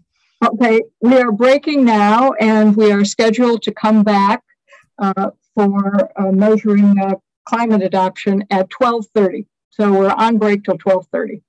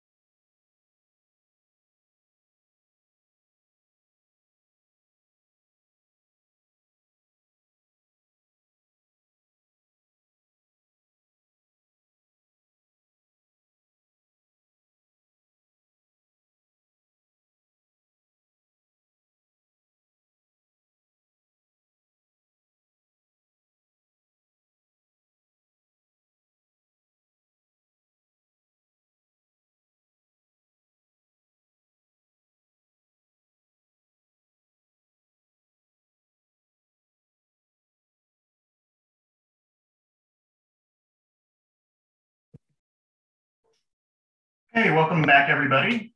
My name is Randy Lehman. I'm a director with S&P Global Ratings, and I'll be moderating the next two presentations. I just wanted to say thank you to Brookings for putting on such a great conference, and thank you all for attending. As a reminder to our audience, viewers can submit questions by visiting the website sli.do and entering the code MuniFinance, one word. In this session, we'll discuss two papers relating measures of climate risk, adaptation, and other ESG factors with municipal bond characteristics, including pricing, which is an area of growing interest academically and within the industry. The first paper we will discuss is entitled Measuring Cities' Climate Adaptation and is authored by Anya Nakmarina and Shirley Liu. Dr. Nakmarina will be the presenting author, and our discussant will be Alexa Gordon. Dr. Nakmarina is an assistant professor of accounting at the Yale School of Management. Her research interests revolve around financial reporting, governance, and monitoring. Her current work explores these topics in the context of municipal markets, as well as by focusing on institutional investors and shareholder activism. Dr. Nakmarina earned her PhD from the University of Chicago. Additionally, she holds an MBA from the University of Chicago. Outside of academia, she worked in venture capital and equity research. Alexa joined Goldman Sachs in January 2013 and is a portfolio manager within Goldman Sachs Asset Management's municipal fixed income team, where she is responsible for portfolio construction and implementation for municipal separate accounts. In addition, Alexa leads the team's ESG strategy. Prior to joining Goldman Sachs, Alexa worked at Wells Fargo, most recently on the Muni Institutional Sales and Trading Desk. She's a member of the Municipal Bond Club, Women's Bond Club of New York. Alexa has a BA in economics from UCLA and an MBA from NYU. So with that, please take it away, Dr. Nakmarina. Excellent. Thank you for the introduction, Randy. I want to start out by thanking the organizers for inviting the paper to the conference. Can you guys see my slides? Okay. Great. Yeah, we're really grateful to be a part of this fantastic event, and we're looking forward to the feedback from academics, market participants, and especially I'm very excited about the comments by Alexa. Thank you, Alexa, for sending some of the comments in advance. In this work, we're trying to understand how to measure cities' climate adaptation and what are the determinants of cities' adaptation.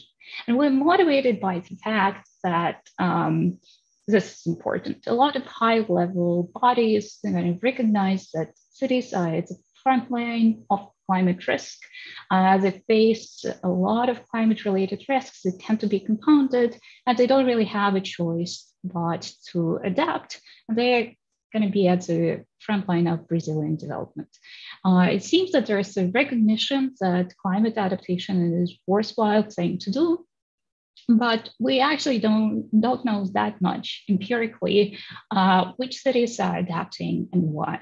So this is our objective function in this paper, is to measure and to understand why some of the cities are more prepared to the looming climate change than others. A key challenge in this project, and really any other project that could be focused on the actual adaptation, because we don't really have a lot of empirical data on what cities do. Cities themselves know what they do, and they usually have some summary statistics somewhere, but there's no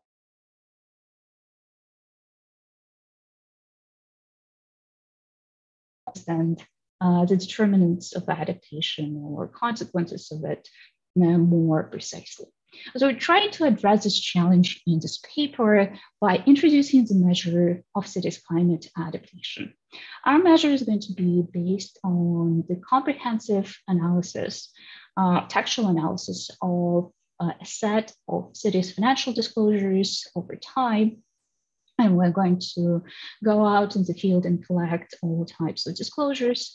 And we're going to zoom into the main determinants of adaptation. And the core finding in this paper, just to preview the results at the top for you, is that a variation in adaptation is going to be explained by four major things. It's going to be explained by the flood risk, by the political ideology and beliefs about climate change, by capital constraints, and by the outlook of the planning horizons. I want to be very clear that in this paper, we are focusing specifically on one aspect of climate risk, specifically on flood risk. And this is a conscious choice that we make. We look at the flood risk for three major reasons. First, we know that elevated flood risks is a consequence of climate change. There's enough evidence in the literature, including on meteorology and climate science, that flood risk is the consequence of climate change. Warmer planet temperatures contribute to heavier precipitation, to increases in the number of hurricanes, and to rise in the sea levels. And that has been more or less established. Second reason why we look at the flood risk is because flood-related events tend to dominate other events, both in terms of numbers and US dollar damage costs. So this risk is very salient and it's very current to the state of cities nowadays. The third reason why we're looking at the flood risk is because as a humanity, we kind of know what to do about flood risk and how to address it. So there's a specific set of solutions, which is not perfect, but it is specific, which is going to be the easiest for us to capture this textual analysis.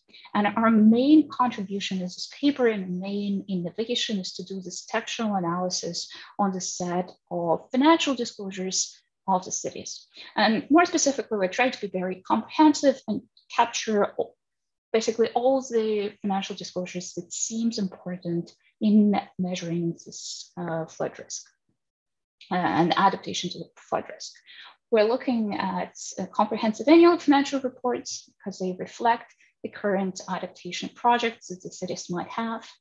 We're looking at budgets because budgets are going to contain information about forward-looking adaptation plans, what the city is going to do in the future. And we're looking at bond prospectuses because any funding for adaptation projects, which tend to be capital intensive projects, are most likely to be raised from bond prospectuses. We're going to collect this data from Emma, and a lot of times budgets and CAFRs are not available on Emma, so we're going to look at cities' websites and reach out to cities to obtain a panel of 356 cities that are going to be located in 41 states and DC over the period between 2013 and 2019. And we're trying to capture all the cities that could be considered major. So we're going to be focusing on the cities that have population exceeding 150,000 people. And for the cities that are located on the coast, we're capturing all the cities that exceed a population of 40,000 people. Once we have collected this data, we're going to apply our methodology on this data. And our methodology is rooted in defining adaptation in the following way. We're going to define adaptation as a set of two categories, either hard adaptation or soft adaptation. Those categories are rooted in our reading of the climate science literature. The climate science says that there's a hard adaptation or infrastructure projects that could be undertaken to reduce flood risk. So this could be seawalls, dikes, flood walls. So if the city has a seawall or makes some improvements in the seawall, we're going to be able to extract this information using our textual analysis. The second big measure that we're using in this paper is soft adaptation. There's a huge body of literature that says that oftentimes soft adaptation or investment in nature and sediment-based solutions could help reduce flood risk, specifically for the cities that are located on the coast, and could be cheaper, better for the environment, and better overall in certain situations. So we're also interested in trying to extract this information from the city's annual reports. So once we have defined our adaptation measures, we're going to build a dictionary, an adaptation dictionary that is going to help us actually create those measures empirically. In order to build our dictionary, we're going to search the related literature. We're going to search various industry reports for the initial set of list of keywords that are related to adaptation projects. And we're going to validate this set of keywords and augment it manually by reading the financial disclosures of the cities, of 16 cities from 3 states over time, and we'll try to make sure that we're not missing anything important. In the end, we are going to be left with 93 hard adaptation keywords, 31 soft adaptation keywords, and 20 general adaptation keywords, and we're going to use this dictionary in order to construct measures. This is how our measures look over time. They seem to be increasing with time across the board. We don't see much variation in annual reports, but overall, it seems that the number of sentences in the respective documents seem to be looking up, which tells us that cities are adapting more and more to the looming flood risks. There's a relatively high correlation between the flood risk and adaptations. So we see that areas where flood risk is higher also tend to adapt more.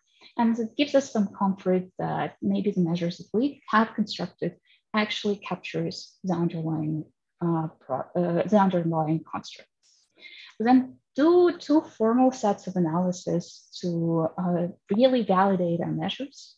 We show that cities that have higher adaptation also tend to have lower flood insurance premium rates. That tells us that market participants and the government are recognizing the efforts that were made and that we're actually, by the cities in order to adapt, and that we're actually capturing those analysis well. We also look at cities' municipal bond spreads.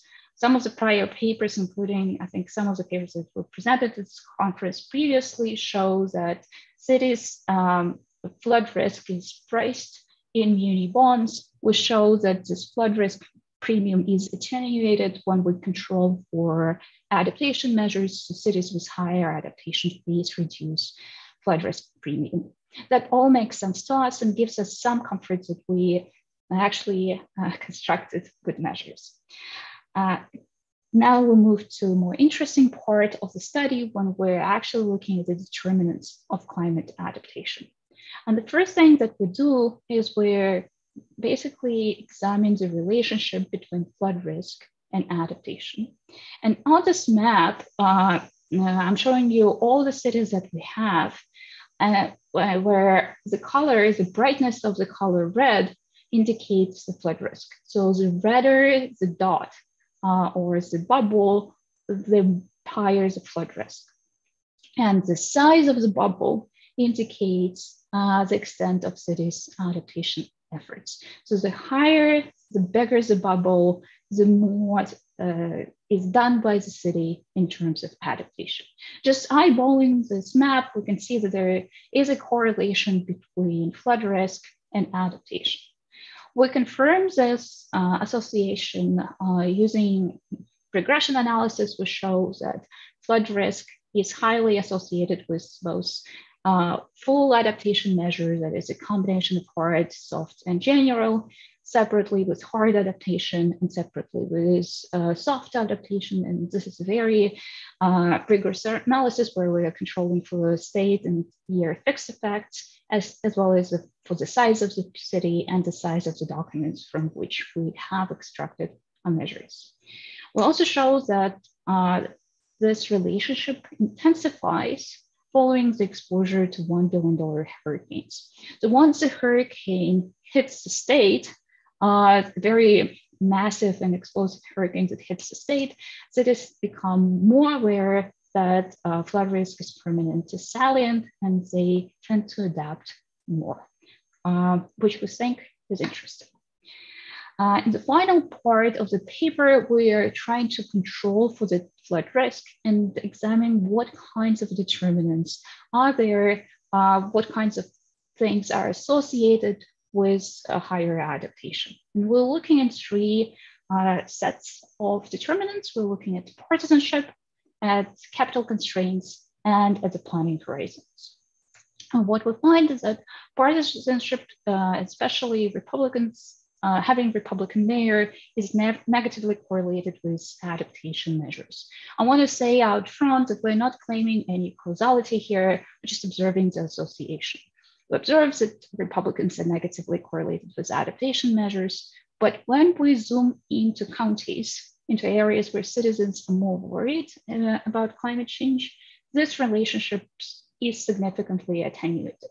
So what we conclude from this analysis is that there's a high association between the beliefs of the citizenry and the extent of adaptation efforts as performed by the city.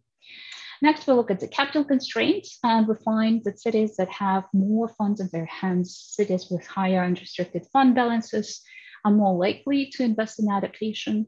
That makes sense to us because we believe that having more money is going to be helpful in investing in those capital intensive projects that tend to take a long time and tend to require a higher investment.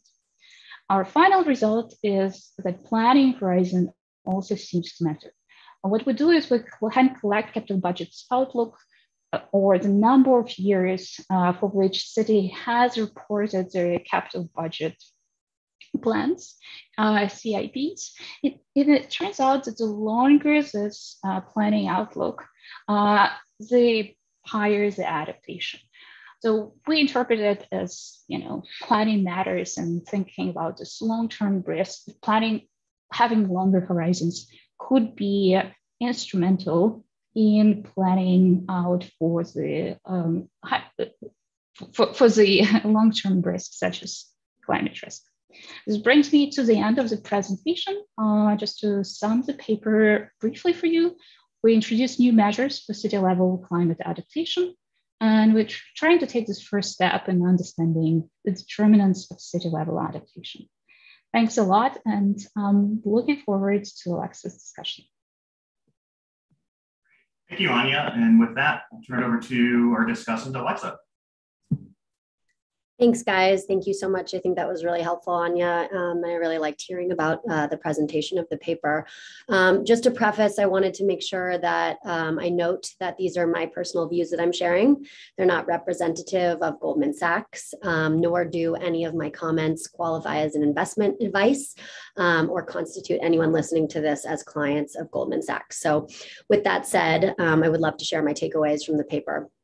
So I think after reading the paper and hearing the comments just discussed, I had four main takeaways and reactions.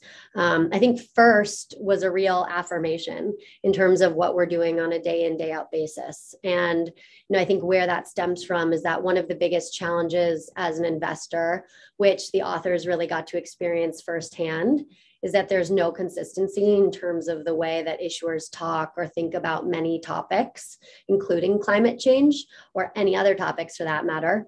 And I think that's just the nature of our market. So the municipal market, for those who aren't fully up to speed, represents over 50,000 different issuers of all different shapes and sizes, each which operate in states that have their own unique set of laws or requirements on how and what to disclose.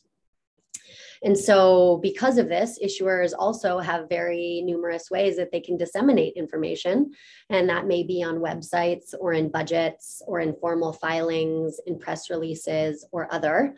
And as an investor, it's almost the biggest challenge just to capture, synthesize, and analyze all of the different metrics that are gathered from multiple sources. So seeing the hundreds of cities that were examined, as well as the 10,000s of documents, it was very validating. I think one of the reasons that this paper was especially topical and resonated so much with municipalities is that because there's a very long-term view in municipalities. What I mean by that is that typically in the corporate space, a corporate entity could get up and move headquarters, whereas municipal cities cannot relocate. And so they must adapt or else they face some type of extinction. And beyond this, their horizon is infinite, so much longer than the quarterly or annual cadence of a lot of corporate earnings calls. So to this point, my second takeaway was a huge appreciation for the innovation utilized in the paper. I think oftentimes we think of financial markets and decisions driven by numbers. And I think this exercise where we were using words and semantics felt very different. The authors took this approach to kind of qualify and quantify some of the risks and adaptation methods by using language processing and impressive backtesting, which you all heard about in the previous presentation. And this really allowed for scale, which is really important given the myriad of issuers and documents that we just spoke about. I think I was also impressed by the utilization of industry accepted sources. And so a lot of that was related to science-based groups and leaders in our space, specifically the municipal space, such as CDP and IPCC. And this really helped make the paper defensible from a scientific perspective, as well as kind of have it make sense at a hypothetical level. I think the cons to that, which were noted in the paper, is that it's very challenging to apply some of these scientific concepts down to specific boundaries in a consistent and comparable manner. And so I think they experienced some of those frustrations as well. But the machine learning and the systematic approach by building a dictionary was a great template that we could potentially use for other solutions down the line, whether it's social or environmental metrics that we're looking to extract from different documents. I wanted to make a quick note on the scope. And I know we talked about the scope a little bit, but I think the narrow focus was good for this exercise. I think this is the beginning papers, and this is a starting point to help validate a theory.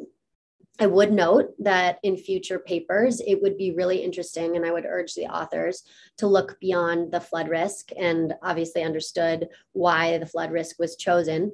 But there are many other acute physical risks, whether it's wildfire, water stress, or droughts. And then thinking about some of the chronic risks like temperature rise or loss of biodiversity that could really be analyzed in future versions. I think also including additional cities would allow for a larger and more representative sample size. Given in the US, there are 19,000 cities, towns, and villages. I would love to see if the same conclusions hold true for additional cities, especially if you're looking equally at coastal and non-coastal cities. So, I completely understand why the authors focused on the coastal cities, given the current sample to maximize the power. And, there is an additional intent to focus on further cities in the future. But lastly, I think it would be really interesting to look at some more recent data. The paper spans until 2019, and I think a lot has been growing and changing on a week by week, month by month, and year by year basis. So it would be really interesting to examine some of the more recent results. But my third takeaway was around adaptation and what that actually means to and for investors. So in this paper, adaptation is actually defined as the number of sentences that contain adaptation keywords.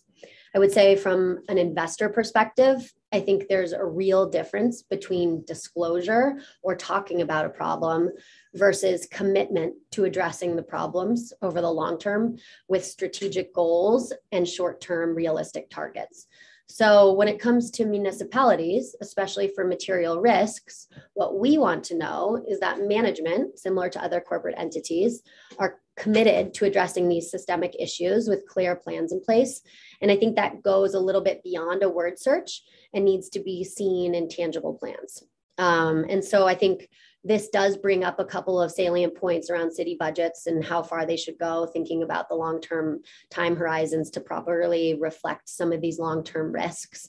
But I do think that we want to see not only the risk involved, but also the mitigants in place.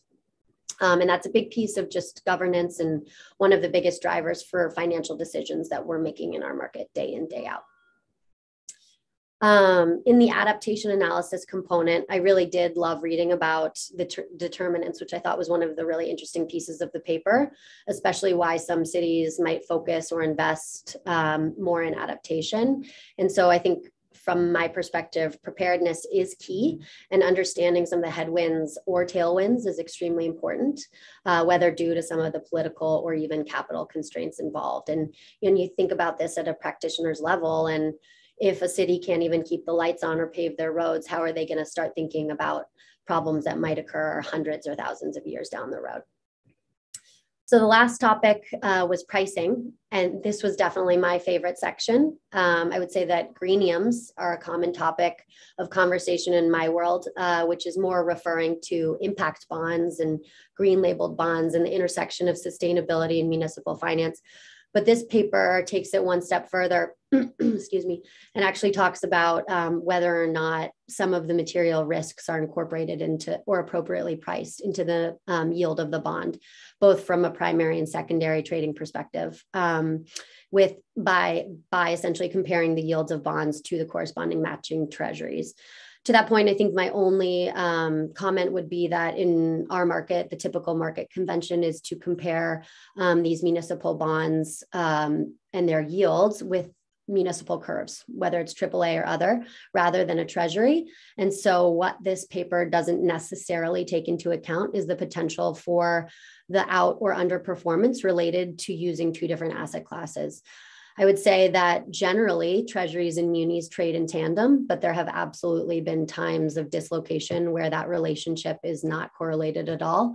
So I would love to see this pricing piece done with a municipal curve as a benchmark. So that aside, I think the takeaway was that cities with higher adaptation faced reduced climate risk premium in municipal bonds. And while I hope that's true, I think there may be somewhat of a muted effect. And this is also brought up, but I think there are high recoveries after floods or natural disasters from agencies like FEMA.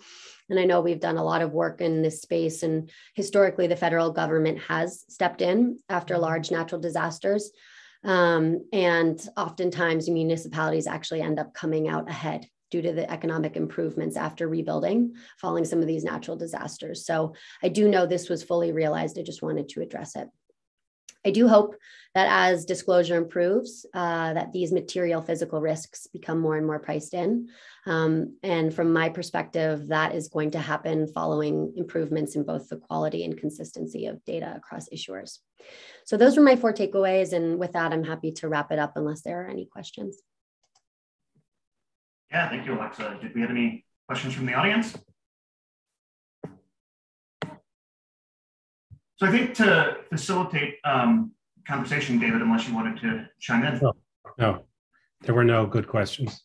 There was one specific question which we'll handle by email about a citation. Sure. So I have one question.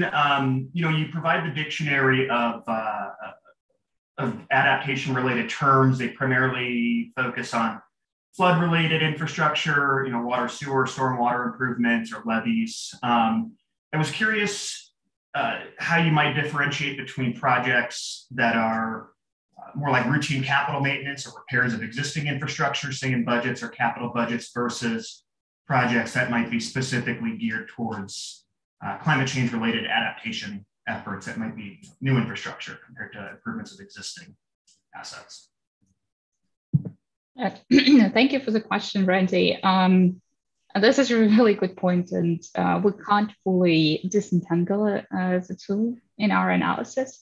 Well, the implicit assumption that we take is that there is a constant frequency of projects that are repairing the infrastructure, right? So if the city needs to repair the infrastructure, it would always do it like with a certain frequency, while with adaptation, you got to be adapting more and more. So our research design, where we control for the fixed effects of the cities, is going to try to take care of this intertemporal variation. But unfortunately, this is the best we can do with kind of sort of this approach, where we, what we do currently is we capture how city talks about it, right? And if they're talking, hopefully they don't need to talk too much about the repairs, but if they're talking more about it, it's just some noise that is introduced into data. Right. Makes sense. And somewhat related, you mentioned certain analyses or certain terms, or certain items include terms such as detention storage system, stormwater improvement, and I guess terms related to specific enterprises. While most do, not all cities manage utilities or enterprises where adaptation-related language may pop up more frequently, right, such as stormwater projects or even entire water or sanitary sewer systems. I guess, does the study include any fixed effects, for cities and whether or not they operate these types of enterprises? Like a good example is in Florida, there's often regional water or stormwater districts, and that's a state obviously exposed to high flood risk. In Louisiana, is another example. A lot of cities don't manage levee infrastructure. They're managed by levee districts, and they raise the financing for said levies as well. So I was just curious, do you think if taking those items into consideration, if they weren't in some kind of fixed effect, would make a difference on some of the conclusions? This is a great question. And actually, when we were constructing a dictionary, what we did in order to validate the dictionary and we looked at the most common words and the most common bigrams. Bigrams is just two words that often go together. And stormwater infrastructure just blows up, right? So due to the reasons that Randy mentioned, there's some districts and subsidies just talk about it because it's an issue for them, right? It doesn't mean necessarily that they're preparing or adapting. It's just like a topical issue that comes up in a lot of the financial disclosures. So we made a conscious choice and we tried to be very conservative in constructing our dictionary, where we just removed, all the stormwater words that were not explicitly related to the flood risk. So we're trying to get around this issue by kind of being very precise and very narrow, but this is something that definitely came up. So I'm glad to hear the validations that we did the right thing. It sounds like this is something that comes up to practitioners in practitioners' minds. Randy, I just want to share one comment from an anonymous viewer. He or she points out that Dave Sanchez from the Office of Municipal Securities at the SEC has recently made statements about disclosures on ESG and provided a reminder of what materiality standards apply here. Okay, I'm not aware of this comment, so I'm not going to go into a lot of details, but we're going to definitely look into that.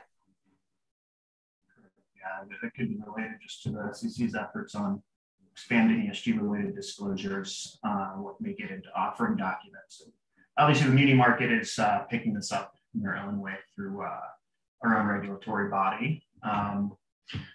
And one other item is so kind of summing this up from a policy solution or what this might lead to. I thought one of the interesting findings related adaptation and state grants as a mitigant.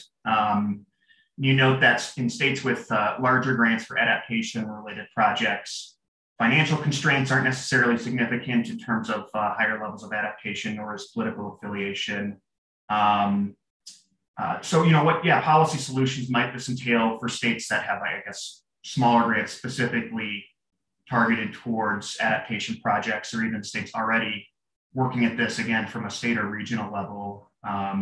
If this is an important area, what are some reasonable policy solutions if municipalities may not have the full and complete information just due to some technical limitations? Is there any room for regional or state level collaboration for just tackling some of these challenges? Yeah, thanks for making this note, Randy.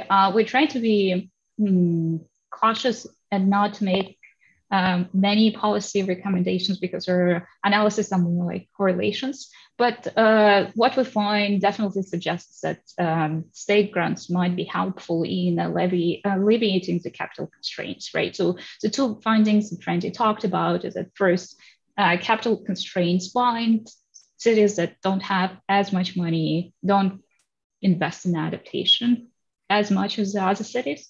But at the same time, this relationship is not as strong in states that have large state grants available for the cities for adaptation-related efforts. So could be that if states that have smaller grants expanded their grant amounts, it could help the cities potentially, but we can't really claim causality here because we don't know what determines the size of the state state grants for now. But I agree that it's very interesting associations that just grants further investigation into the matter.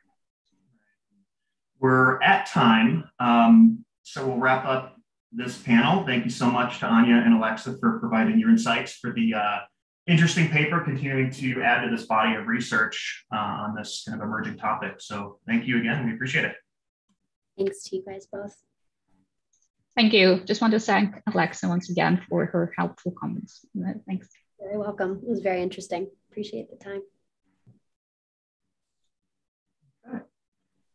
Well, wait for our upcoming panelists to join. So the next paper we'll discuss is entitled Climate Race and the Cost of Capital in the Municipal Bond Market.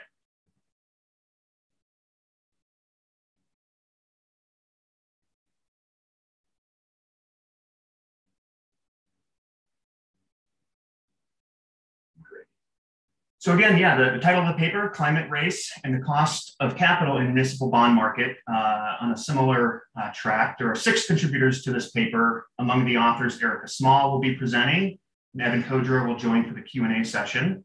Tom Doe will be our discussant. Erica is currently a bond analyst at Breckenridge Capital Advisors. She's also completing a PhD in environmental policy at Duke University's Nicholas School of the Environment. Erica's research focuses on the relationship between the municipal bond market and the quality and resiliency of community water services. She works with the water policy team at Duke's Nicholas Institute for Environmental Policy Solutions and supported the recent development and launch of the Water Affordability Dashboard. At Breckenridge, Erica assists the team with the credit analyses and serves as the team's environmental policy expert to guide ESG analysis. Prior to her time at Breckenridge and at Duke, Erica was a water resources engineer in Colorado. She holds a BS in civil engineering from Penn State University and an MS in civil and environmental engineering from Colorado State University. Evan is Senior Director of Climate and ESG at ICE Data Services. Evan was a co-founder and CEO of Risk, a Boston-based company acquired by ICE in 2021, focusing on driving climate change adaptation through science and analytics. Evan holds a PhD in interdisciplinary engineering from Northeastern University. Our discussant, Tom Doe, is the president of Municipal Market Analytics. Tom oversees all operations and analysis generated by Municipal Market Analytics, also known as MMA. MMA provides strategic analysis and commentary on current and historical quantitative conditions for the US municipal market. In addition, the firm performs portfolio credit surveillance and consults industry participants in a variety of capacities. Tom's career has included frequent participation as a speaker and resource industry groups, government officials, and the media. Tom served a 3-year term as a public member on the Municipal Securities Rulemaking Board. He currently serves or recently served on the advisory boards of Public Wealth, Debtor & Co., Risk, and the Center for Municipal Finance at the Harris School of Public Policy at the University of Chicago. Mr. Doe received his undergraduate degree from Colgate University and a master's from Harvard. So with that, Erica, we're looking forward to your presentation, and take it away.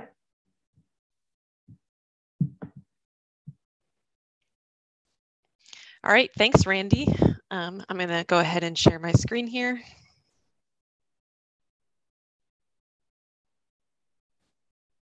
Okay, everyone's good and can see the slides? Just give me a thumbs up. Okay, awesome. So once again, I just want to thanks to Randy and thanks for the conference conveners for putting together this organization, this event, and allowing us to be a part of it. We're really excited to present this work. And a big thank you to all my co-authors, Evan Kodra, as mentioned here earlier, and then Adam Stern, Andrew Terrace, and Mike Bonanno of Breckenridge, and then also Martin Doyle with Duke.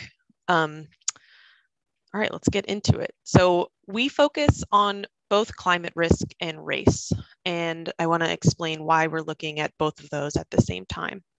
So both may certainly affect municipal bond yields, and both have started to receive attention in the financial markets, especially with the rise of ESG investing, as has been the focus of much of this conference. In addition, there's been acknowledgement of costs from the growing frequency of extreme events and climate change. And then for the race variable, there's definitely been some level of racial reckoning at the national level in the national conversation, especially after the killing of George Floyd in 2020. However, both have received relatively limited empirical research in the municipal market space.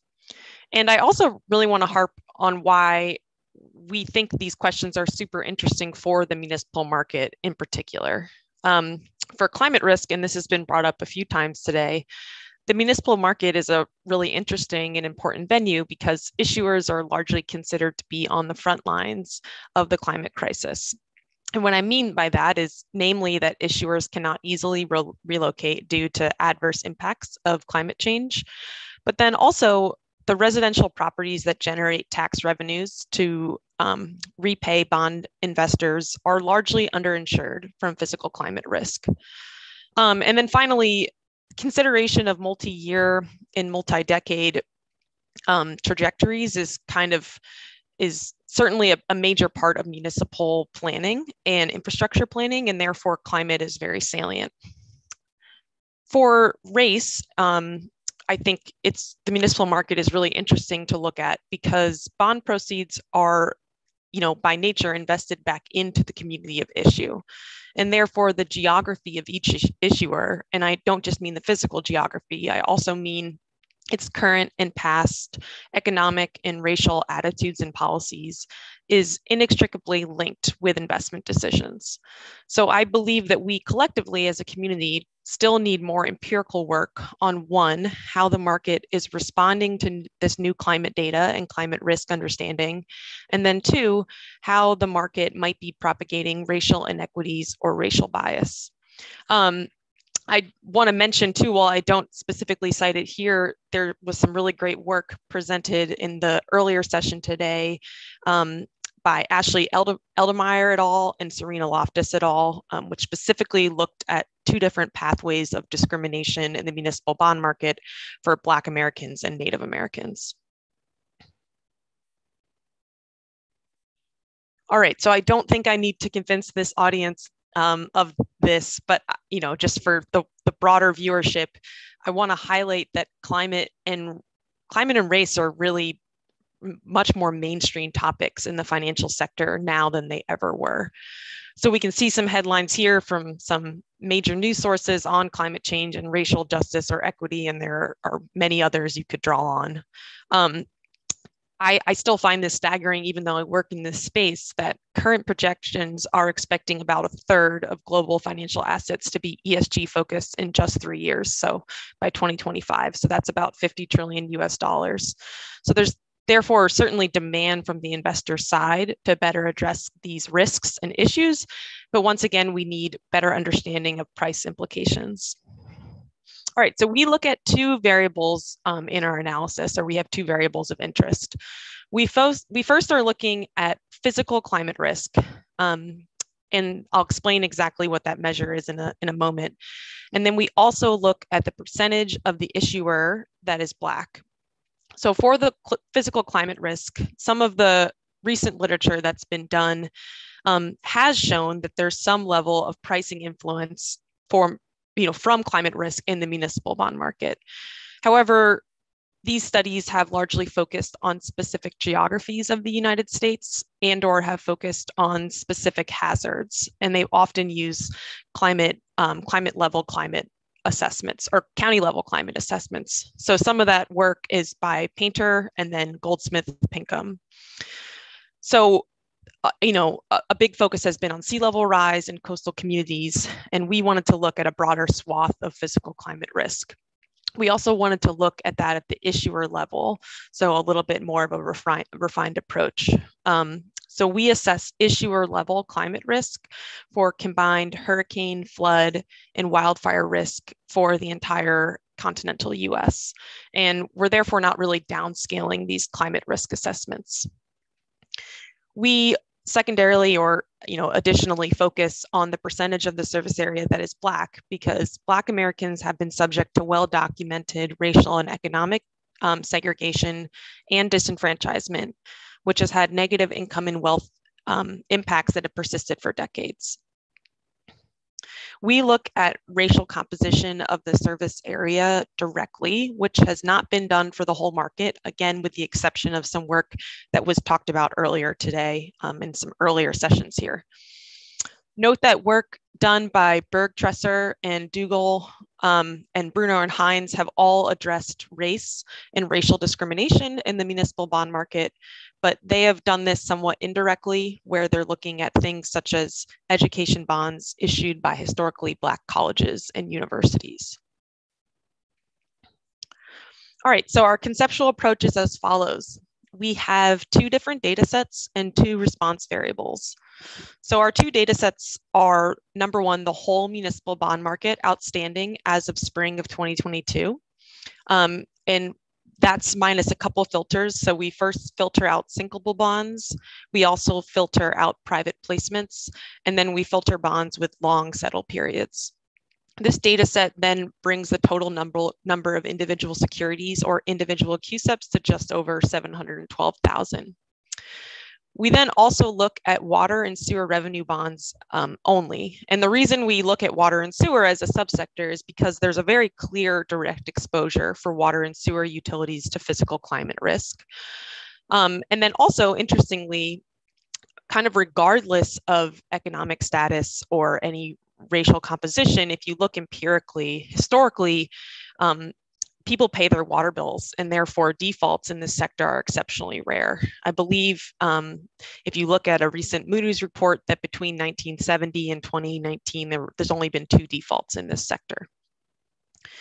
For our response variables, we first look at the market spread via a cross-section of the market in late April of 2022. And these are secondary market evaluations. And then we look at the spread at issue. So we look at spread and not yield, with spread being the difference between the yield on the bond and a risk-free market rate. So the market spread values are provided directly from Bloomberg's BVAL, and the spread at issue is calculated using the yield at issue and the appropriate MMD curve, the municipal market data curve. All right, we test 2 hypotheses. Hypothesis 1 is that municipal bonds issued by communities with greater percentage of Black individuals pay higher yields on their municipal bonds. And then hypothesis 2 is that municipal bonds issued by communities with greater physical climate risk do not pay higher yields, but water and sewer bonds issued by those same communities do pay higher yields.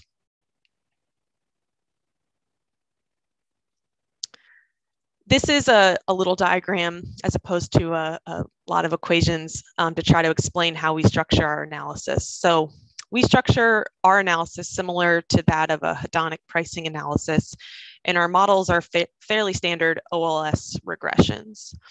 So for both data sets and both response variables, we kind of run 3 separate models, and we are adding variables to the models where model 2 includes all the factors or all the variables of model 1, and then model 3 includes all the variables of model 1 and model 2. So we begin by looking at bond structure only in model 1, and then in model 2, we add non-race socioeconomic factors. And then model 3, finally, we add both race and climate. I can list a lot of the things that we control for when looking at the bond structure, and there's a lot. I'll list some of the important ones. So we include the years until the bond matures and the issue year, as well as the coupon rate and issue size. We also look at the security for the bonds and the market sector of the bonds and the state of issue. We have some dummy variables for its tax status, if it's insured and if it's callable. And then we critically are looking at the bond rating. So for the bond rating, we don't include this as a continuous variable. We include it as a categorical variable where we're looking at 4 different categories. So we have high investment grade bonds, BBB bonds, non-investment grade bonds, and then unrated bonds. The non-race economic variables we add in model 2 here are those that have been pretty well documented to impact credit. So these include the Gini index as a measure of income inequality, the service area population, and per capita income. And then finally, in Model 3, we add race and climate, where the race is the percentage of the service area that is Black, and the physical climate risk is the risk score, or the risk Q score, which some people on this call might be familiar with. So risk Q is a third-party data provider, and they aggregate these physical climate risk hazards and give a relative measure on a 0 through 5 scale. For the market spread models, demographic data are from the most recent year available, which in this case is 2020. And we can look at race and climate together because the correlation is relatively minor. The spread at issue models are structured very similarly. The biggest difference is that we also include market condition data, and that's because bonds are issued in different years on different days, and market conditions can vary tremendously from day to day, week to week, certainly year to year. So the market condition data is from Municipal Market Analytics, or MMA, and these variables include a measurement of pricing momentum in the market, a measure of evaluation metrics in the market, a measure of flow into or out of mutual funds, which is a good proxy for weekly demand in the market, a measure of bids wanted in the secondary, and finally, a measure of par and number of blocks being offered. Additionally, all demographic data are tied to the issue year for these models, as opposed to being the most recent year. All right, this table is just a summary of all the different data sources. So we are using both public and proprietary data, where the bond structure data is largely coming from Bloomberg. The climate data and demographic data are coming from Risk, which is now Intercontinental Exchange, and then the market condition data is coming from MMA. All right, so here is some of our results. In the interest of time, I'm not going to show all of our results. If time allows, or if there's a question, I do have results kind of posted on the end of our slides, which you can see online. So these are showing results here for our regressions for just continuous variables for the whole market data set, so not just water and sewer, for the whole market using spread at issue as the response variable. And all results qualitatively show the same thing for both response variables and both data sets. First, contrary to our hypothesis, climate risk is not meaningful for the whole market or for water and sewer only. The coefficient is ever so slightly larger for water and sewer only, but it's still not meaningful. So I know you're looking at this and seeing that the regression results do show significance for the risk score at the 0.1% level. However, a 1 unit change in the risk score is a significant increase in financial risk from climate-related events. So a basis point change of 0.6 per unit change in risk score is not actually consequential. Race, on the other hand, is significant and meaningful. And I want to drive home that this racial coefficient that we find here, which is 0.19 per 1% increase in percent Black of the issuer, that this is after controlling for the bond structure, rating, and these other economic risk variables.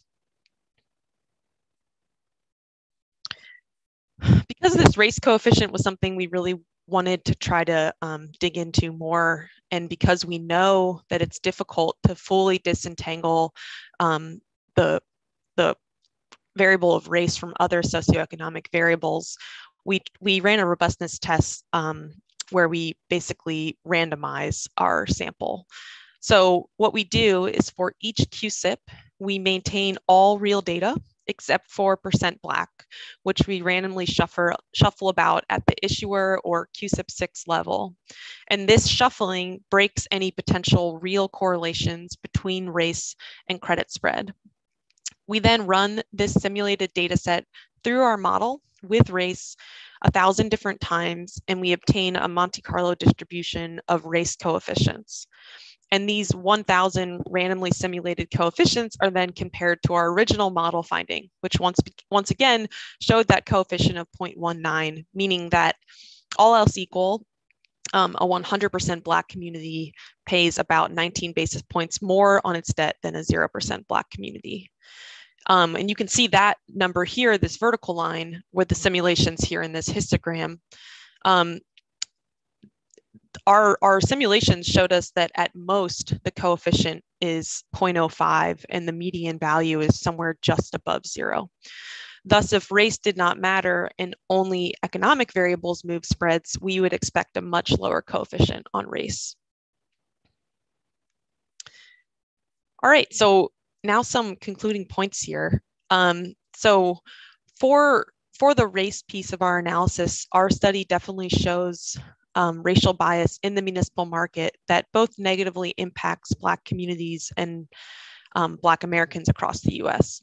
So the Black penalty that we find means that, again, holding all else equal, a hypothetical community that is 100% Black pays about 19 basis points more on its bonds than one that is 0% Black. And when we aggregate this across the entire municipal market, weighting each issuer by its respective racial composition, this sums to roughly $900 million annually in additional cost of capital for Black Americans across the whole country. That is $900 million in aggregate that cannot be invested in these localities, making it harder for predominantly Black communities to manage their infrastructure and especially their climate risk. For climate risk, our study shows that climate risk is not yet priced into the municipal market, and that's despite known real cost and revenue impacts from climate change and climate events. The coefficient on the risk score that we find of 0.6 to at most 0.8 means that a change in risk score of 0 to 1 of 5 equates to at most 4 basis points. So to put that in sort of plain English, that would mean that a change in climate risk exposure from basically the lowest climate risk in the US, such as Liberty County, Kansas, to some of the highest climate risk in the US, such as the Florida Keys, only results in a 4 basis point increase in borrowing costs. And that's practically negligible given the fact that a change in risk score from 0 to 5 is about a 32 times increase in insurance equivalent financial risk. Combined, these two results definitely indicate mispricing of risk in the municipal market, where climate does not matter, but race does. And with that, I will turn it over to Tom. Looking forward to the discussion and any questions. Thank you. Thank you, Erica. Tom, yeah, we're looking forward to your discussion.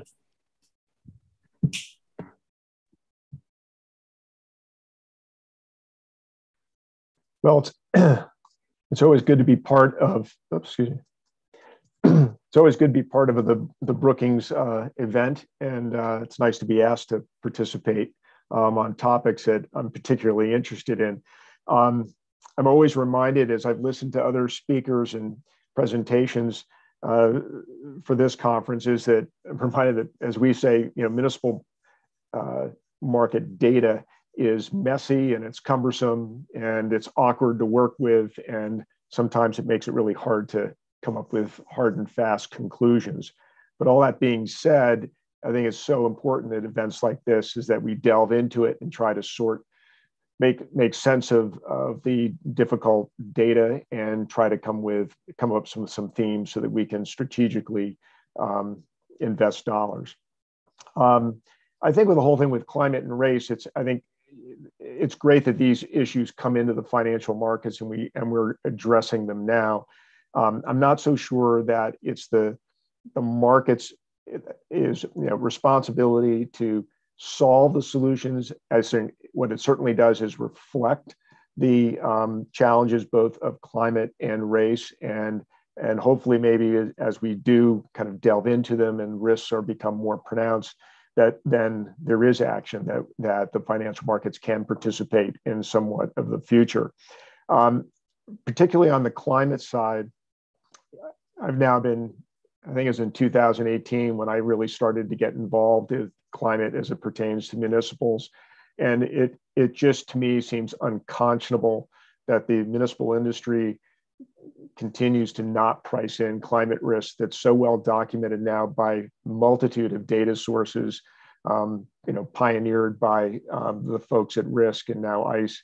That is simply not there. And Erica is, I think, absolutely right. And her work has echoed, reinforced what our anecdotal observation has been over the last 4 years.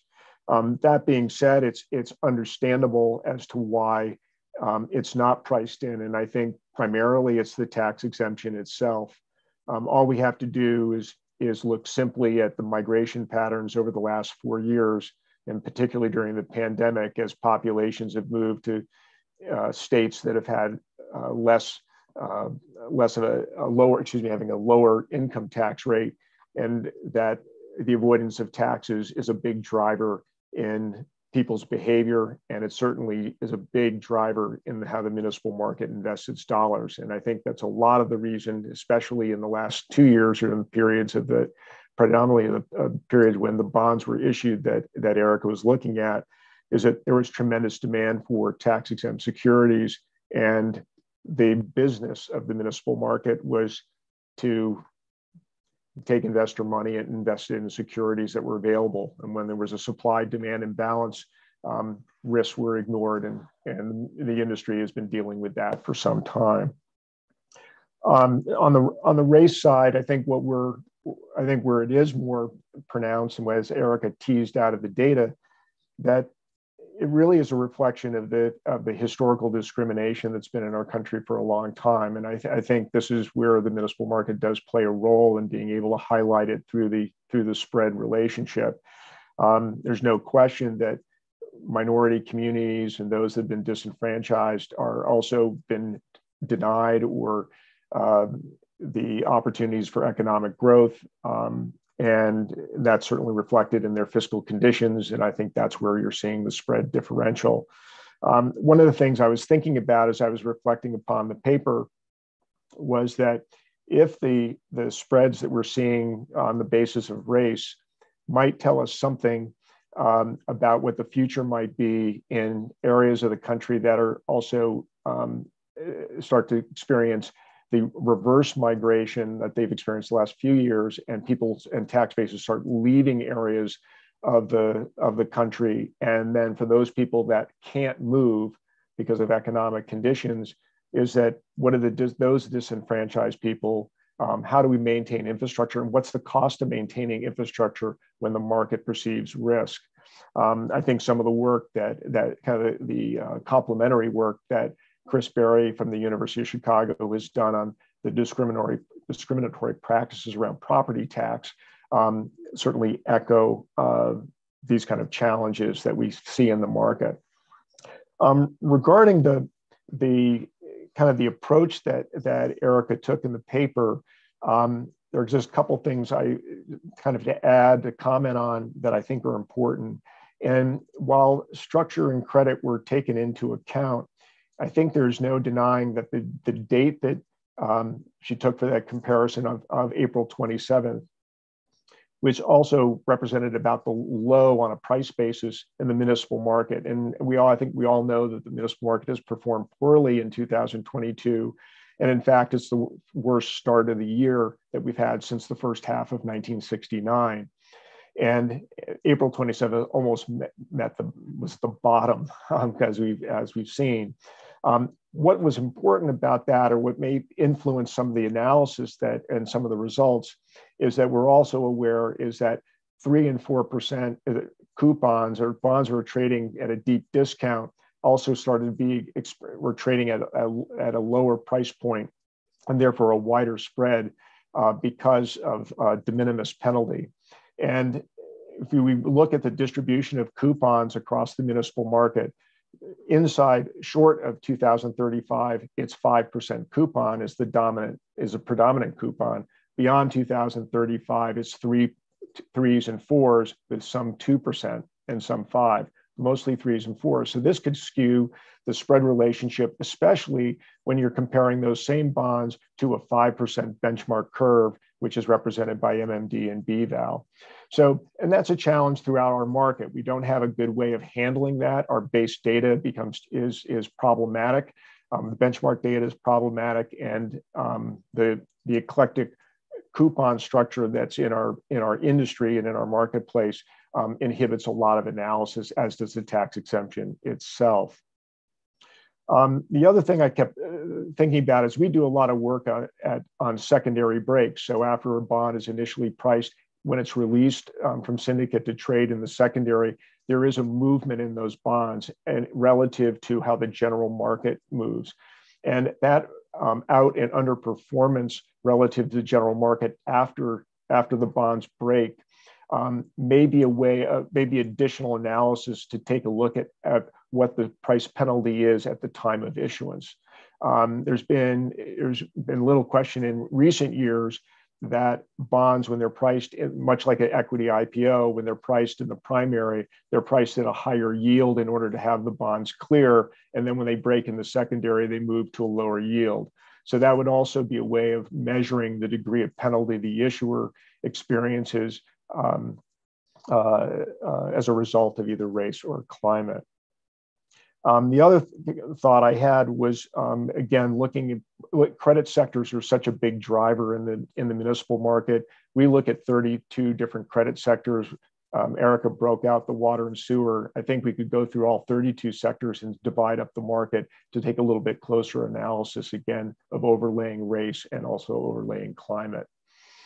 And then the other item I guess I also thought about was then also looking not just at, again, these two price points, the time of issuance and then that April 27th, I think creates some challenges in terms of the interpretation of the data. But I also kept thinking I'd also be interested in looking at what was the issuance size, looking at states that were issuing in tax sensitive states where investors might have greater interest in the bonds or not based on the tax structure within a particular state. The other thing is also looking at how these bonds trade in the secondary and looking at block size.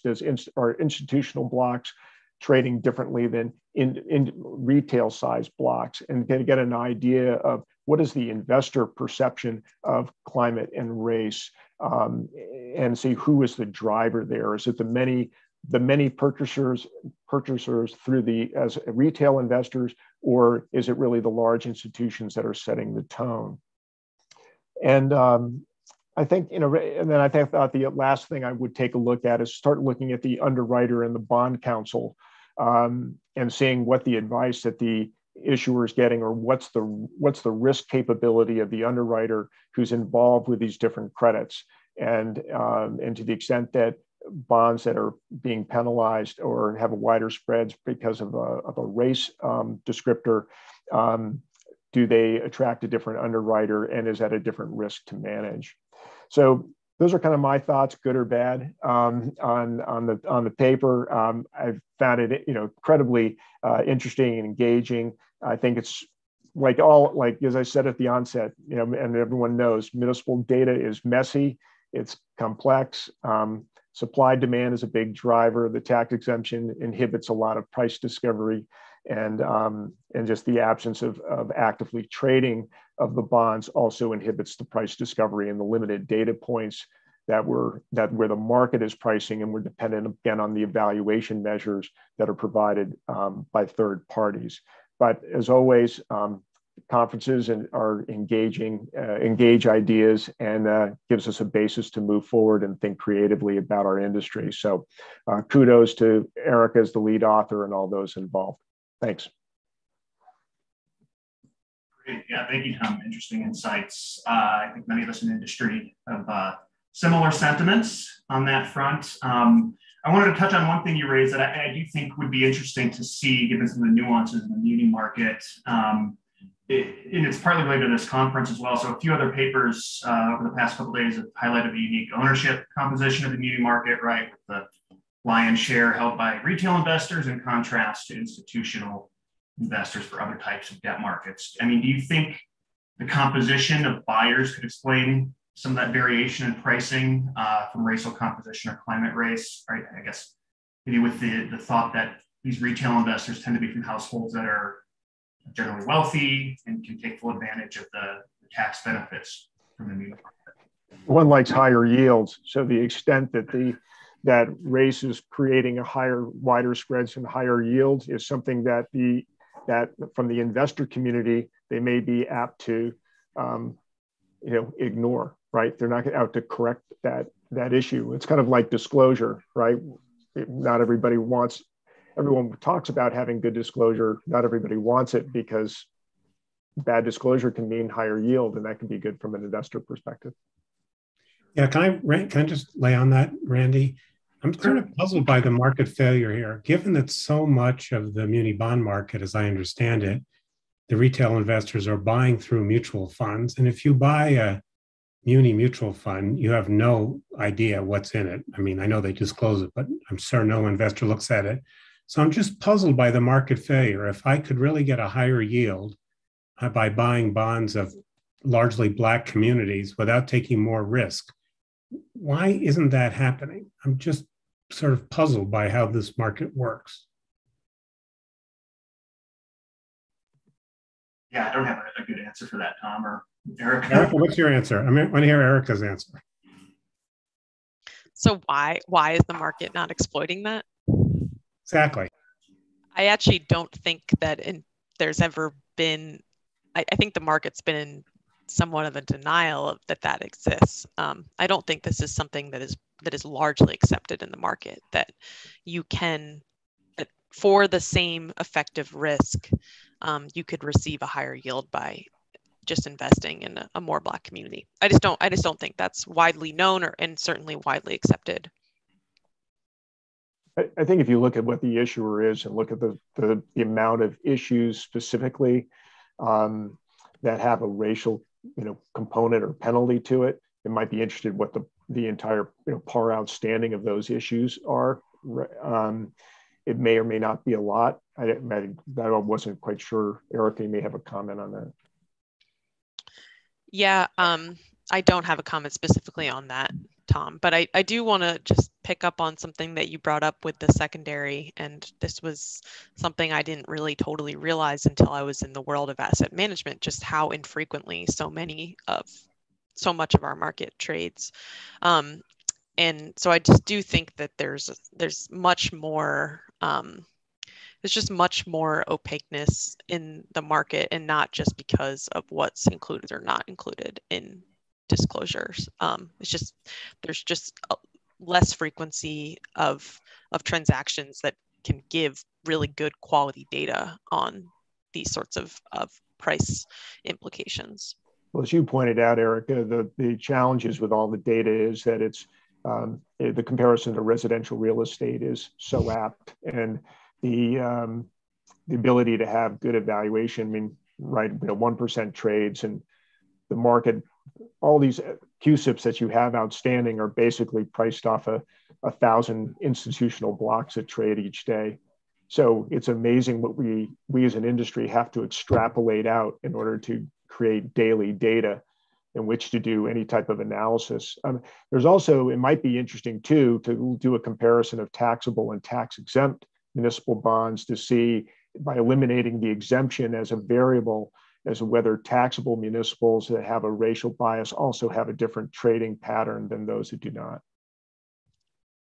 Yep, that's good. I mean, we control for the tax status, but being more explicit and breaking those out as two subgroups would be a interesting analysis. Yeah, well, thank you all for your comments. We are a couple minutes over time here. If you have any questions, please reach out to the authors. We didn't get to hear from Evan, unfortunately, because he's a wealth of knowledge on climate-related information. So please, if you were missing that part of the conversation, open up the dialogue. But thank you all for attending. We'll take a short break and we'll re-adjourn at 1:50 Eastern for an overview of infrastructure spending in state and local governments. Thank you, Randy. Thank you. Thanks, Randy.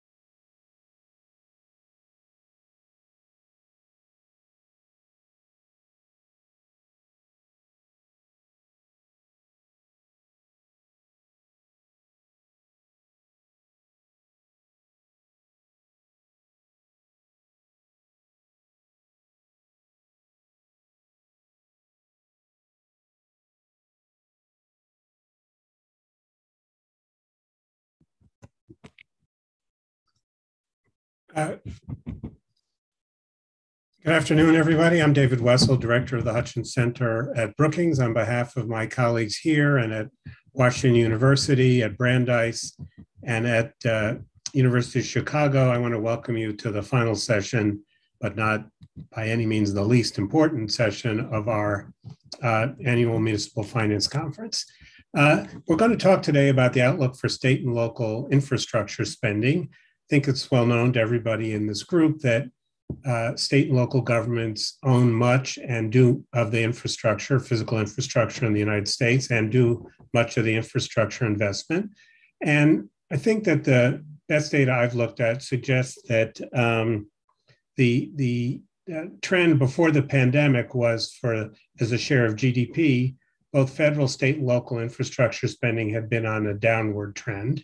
Of course, there's been substantial political appetite to reverse that, most notably in the Infrastructure Investment and Jobs Act, also known as the Bipartisan Infrastructure Bill, that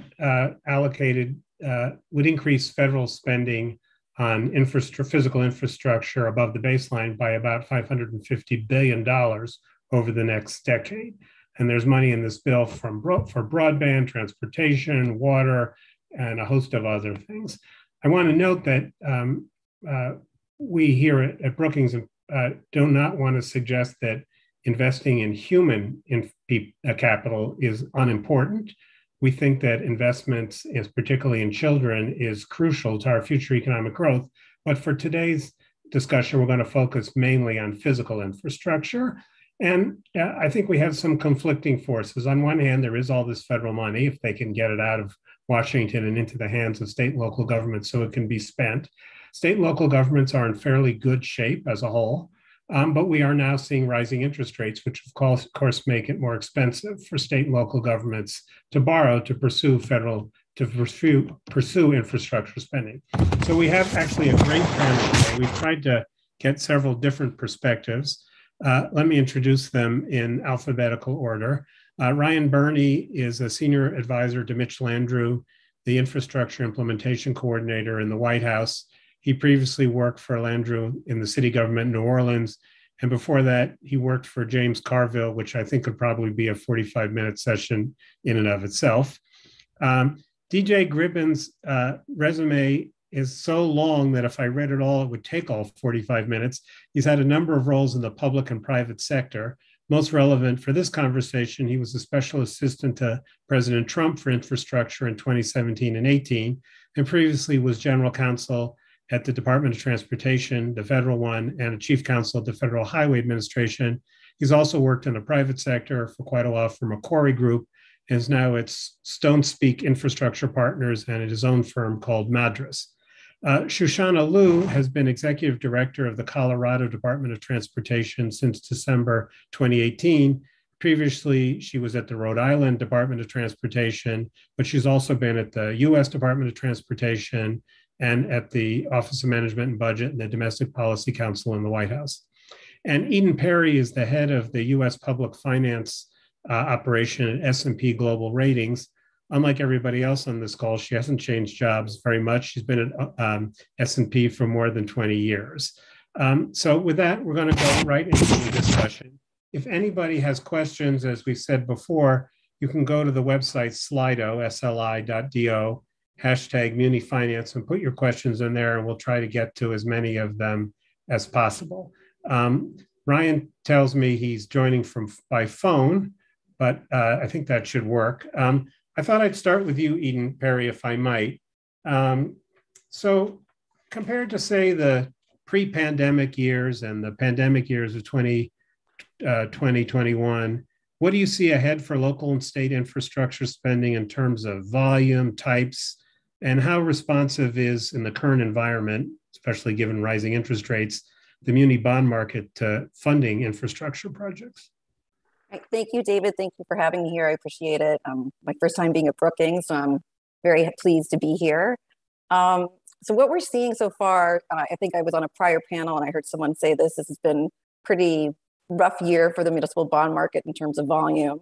We're down significantly from the last 2 years, but they were very strong volume years. This year we're seeing real drop off in the volume in the municipal market, but that's actually because we had really strong years in terms of refunding activity. And this year, we're actually seeing the market being driven by new activity, by new issuance. So this year, new issuance as of May was up at 139 billion.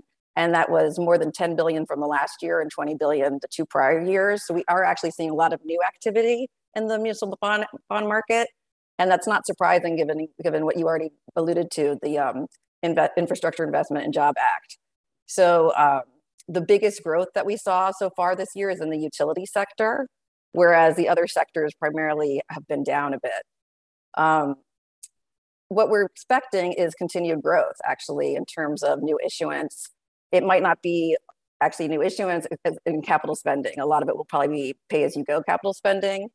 And it shouldn't be surprising given the level of infrastructure projects that are still needed across the country, the IIJA, and also the American Rescue Plan Act.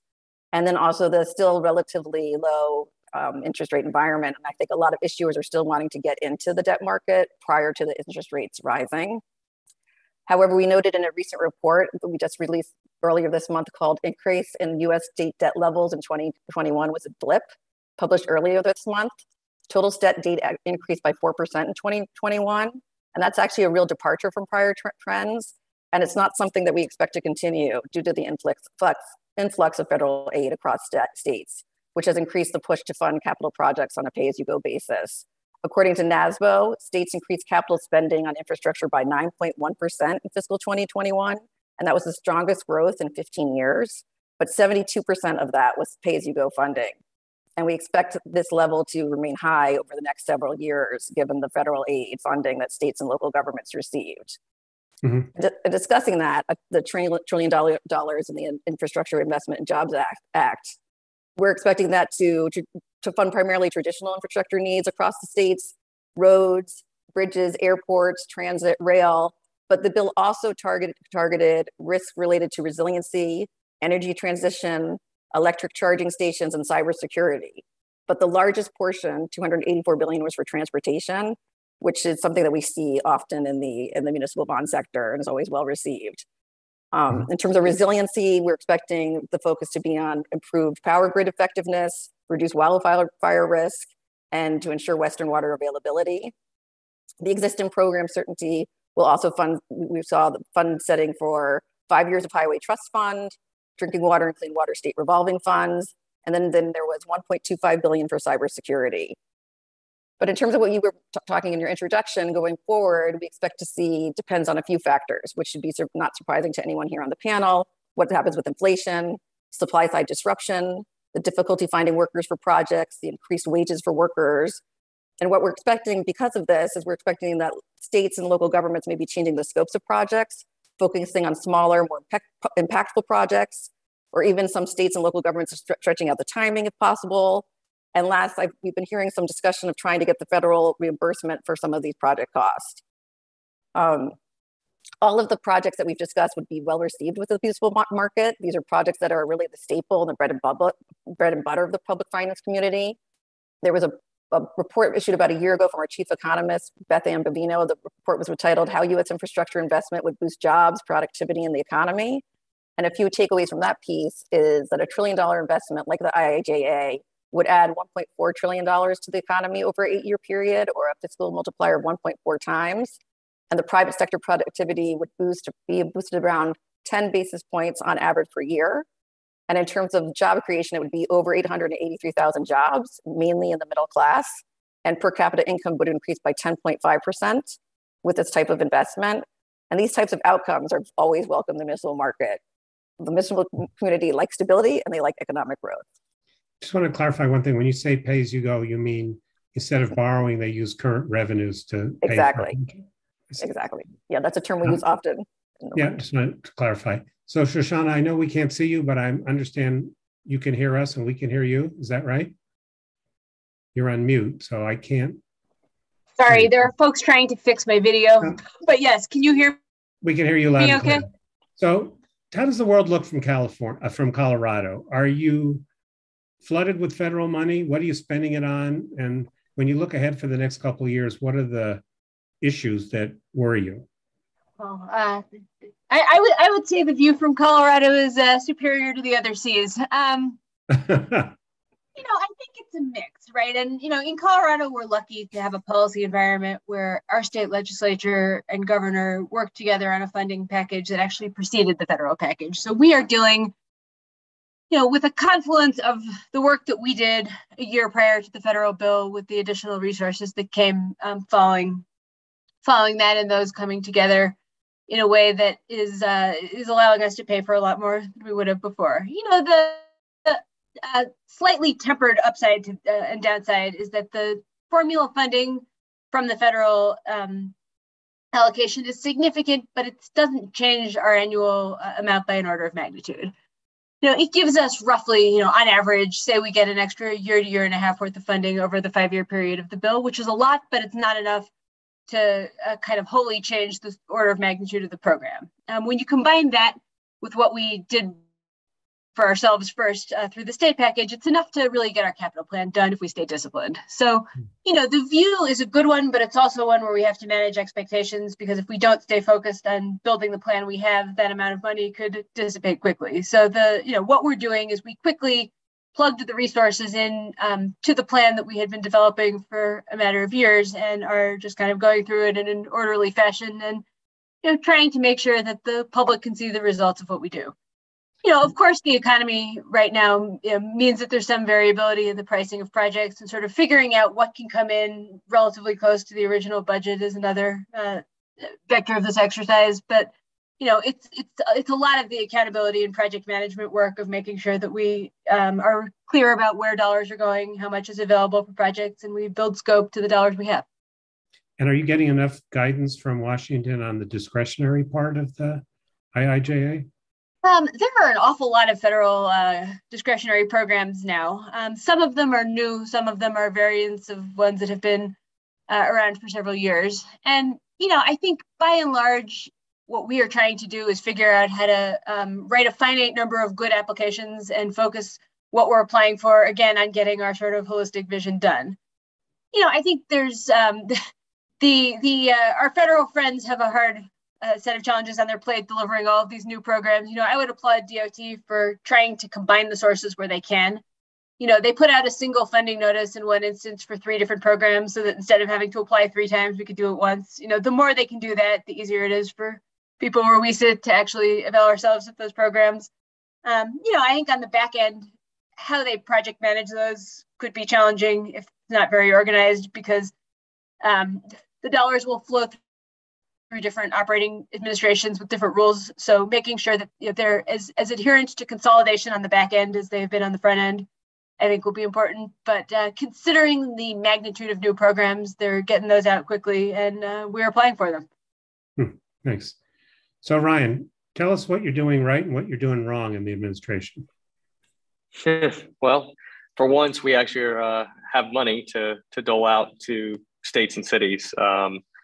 It wasn't that long ago when I was deputy mayor in New Orleans dealing with DJ, and we're talking about a lot of P3 opportunities, but not a lot of real money. And now we have this once in a generation opportunity to really push into cities and states. Primarily 90% of the funding is going to be spent by states and cities. Very little of the money is spent by the federal government and direct spend.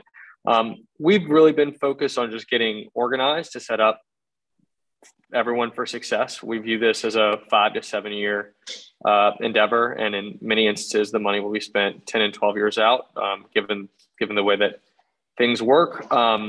We have really started to build a team at the White House to focus on project delivery, focus on setting up the right structures. Each state has appointed a state infrastructure coordinator at our direction, with 1 or 2 exceptions. And we're working really hard on making sure that low capacity communities have the resources needed to both plan for and apply for funding. The bill, as Shoshana just referenced, and she knows better than most, is 375 programs. 125 of them are brand new.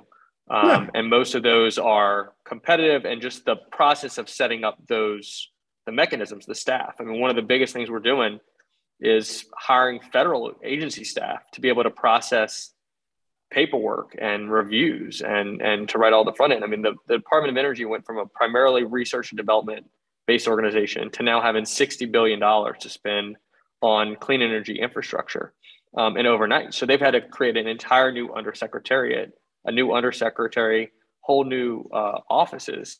And so a lot of our early efforts been spent there. We've pushed out $110 billion to date in announcements. The obligations and outlays follow in order. We've rolled out a lot of the major programs that are formula-based, that are a lot of existing programs that maybe have some tweaks and changes, maybe a new climate lens, maybe a new equity lens, but primarily existing funds. And then we're moving now into rolling out a lot of these clean energy programs, grid resilience programs, becoming this summer. And then we're now making awards. So 2 weeks ago, we announced $1 billion of grants to airports for airport terminals. The first time the federal government has invested in terminals themselves. Typically, the federal investments in runways and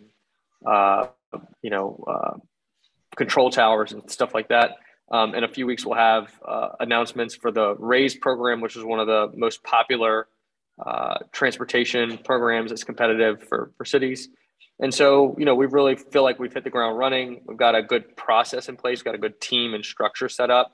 And as Shoshana can attest, because we had a call with her on Friday, we're also really focused on how do we actually build things again in this country, and maybe not even act like we ever got it right in the first place. How do we actually reconstruct the process to be able to make the system work better so that this doesn't have to be just a once in a generation opportunity. We can prove and be successful, and hopefully Congress will act to continue to give us money in the future. Yeah, you raise a good point. I once heard a trademark Rahm Emanuel rant about how hard it was. I think DJ was at that event, actually, how hard it was to get anything built in Chicago, and pleading with Washington to help basically override a lot of local and state rules in order to just get things done. Have you thought at all about why it takes so long to build things in the US and how expensive it is, and what we might do at the federal level to streamline the process? Yeah, no, for sure. I mean, there are a lot of different inputs there. I would say a lot of folks get focused and sometimes stuck on the permitting piece, but we have released a permitting action plan. We are doing all the kind of best practice things of coordination, public timelines, full transparency to really lean in on that piece. But there's contracting methodologies. There's just litigation risk here. There's, the more community engagement you have on the front end, the better it is on the back end. I mean, there are a lot of things. So one of the things we're actually going to do this fall is host a kind of project delivery summit of best practices, kind of lift up. Here are some good examples of projects that have really worked well, and how we, deliver them. Mitch's mantra is on time, on task, under budget. Any one of those things would be pretty hard to do, and we're trying to do all three. But that's our goal, and so we are really. It kind of gets driven and beat into everybody's heads day in and day out, and we're working with states. I mean, as you mentioned, a lot of this is not just federal regulations and rules. A lot of it happens with the layering of federal, state, and local. And so we're working up and down the stream. We worked with the state of Michigan, for example, on its own permitting action plan to kind of mirror some of the things that we're doing here and at the federal government level. Thanks. So DJ, I remember talking to you when you were in the White House, and I think you said your job was to explain, the president wanted you to figure out a way to, if he gave you a nickel on infrastructure, you should turn it into 25 cents. You didn't have the advantage that Ryan has, that Congress actually put some money into this. Right. So I basically have two questions with you. One is, given all the things we've just talked about with Ryan, how do you think this administration is doing? And then secondly, to what extent do you think we'll do more than talk about public-private partnerships in this space? David, those are two really good questions. And I'll start with the first one, how the administration is doing. And Ryan, I will save some rebuttal time for you at the end of my comments in case you want to come back and disagree with what I just have to say. I'm going to split up the analysis into two parts, politics and policy, in terms of how the administration is doing. On the politics side, give an A. Like, they're doing a phenomenal job. As Ryan mentioned, they're talking about, we passed the bill with money in, then we're making the money available. Now we've got a NOFO. Now we're taking formula funds and applying to this project. They've done a phenomenal job in kind of building public's confidence that this money that's been invested in infrastructure is actually being deployed and moving well. I'd also give the administration points for bringing Mitch Landrieu and Ryan on board. I mean, there is a world of difference, and Shoshana knows this as well, from being a federal policy person and being a recipient on the sort of the receiving ends of those policies. And having a team with their experience and other people's experience along those lines, very, very helpful. Communicating, I think they're using Secretary Buttigieg really well, as you know. So it's important, as everyone can appreciate, to not only have a nice law, but also to go out and make sure the public understands what you're doing with that. And I think in terms of communicating to the public and communicating with potential grant recipients at the state and local level, administration is doing a fabulous job. The second part, in addition to politics, we're talking about policy. And while getting a bill passed, kudos to the administration for getting the bill passed, obviously something we weren't able to do. That bill is a hot mess. And I think Ryan is being polite. David, you mentioned in your book about opportunity zones, how if you have an idea that's really innovative and creative, but you sort of toss it into a big piece of legislation at the very end of the process, it doesn't work well. Now, remember where this bill came from, right? This is like two handfuls of senators that got together, almost like got together over beers and threw a bunch of stuff that was on the shelf into a bill, sent it to the House. The House did nothing with it, passed it, and now we've got 135 new grant programs. And as Ryan touched on, my gosh, we tried to do one program, the Urban Partnership Agreement in the Bush administration, and that was incredibly difficult. This bill has a competitive program for culverts. And I don't know who the head of the culvert lobby is that got this in there, but that person should get a huge bonus. For those who don't know, a culvert is a pipe that goes underneath a road or a railroad to just channel water away from the infrastructure. There's now a new federal competitive grant program for culverts. So there's going to be lots of programs, lots of money, lots of chaos. I would also differ a little bit with Ryan on the permitting action plan the administration had. And Ryan, I am one of those people that fixates a little bit on the permitting process because, again, all the jobs, all the economic developments, all of the, the social equity we're looking for and all that, none of that happens unless the money's actually spent on a project, and you can't spend any money until you're permitted. And the permitting action plan creates 8 new intergovernmental agencies, has 10 new sort of guidance regulatory requirements, including new regulation, and has 8 new reporting requirements for every agency to have. And this seems to be almost like a faith-based approach to permitting, where we're going to have a plan and we're going to want it to go faster, but then we're going to create lots of layers of activity, which in my experience in government never makes anything go faster. So it's good, and then it creates lots of communications, but every one of those communications takes time, takes effort. And my gosh, we have the world's slowest permitting plan among developed countries already. Do we really need it to be any slower? One thing that's a little counterintuitive when it comes to infrastructure is you think getting communities more involved is always a good thing. And usually it is. But one of the things I worry about is all of this communication and money going directly to communities. It could end up taking the NIMBY program, which is not in my backyard, where no one wants infrastructure in the backyard, and create a new NIMBY, and then we're not creating a new NIMC program, which is like not my community, where we're handing communities vetoes over critical roads or transmission or whatever long linear infrastructure we're trying to build. So I'll wrap up by saying I think phenomenal job on the politics side. On the policy side, they've been handed a disaster of a bill. They're applying lots of new regulations and new sort of systems in place that almost as surely will slow it down. And I was really comforted to hear Ryan saying money's not going to be spent for 7-10 years. I'm actually more optimistic than that. I think it will be spent sooner than that, but it's going to be 5, 6, 7 years. And that's going to bump into the public perception that this bill has passed, money's available, now our infrastructure problems will be solved. You're on mute. stop you there and get to the public-private partnership in a minute. So Ryan, I don't want to hear your commentary on what the Congress did because I don't think you'd tell us the truth anyways. But do you want to respond to DJ's comments about how you've administered the thing? And well, I don't think he was even really making a comment about how we administered it. I mean, I think, look, we have gotten $110 billion announced. That money is going out to spend on projects. We are breaking ground on projects that are going to the ground. One of the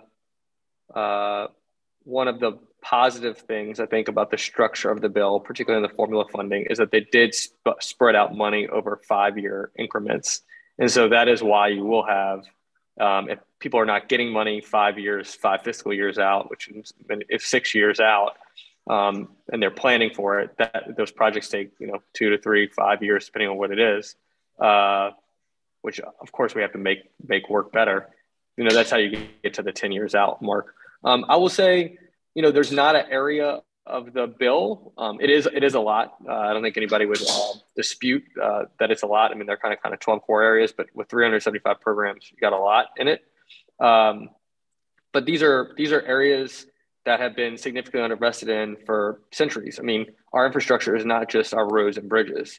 It is our water systems that are failing. It is the high-speed internet that is like critical to everything we do in the world today, and don't have to sit through the last 2.5 years to know that.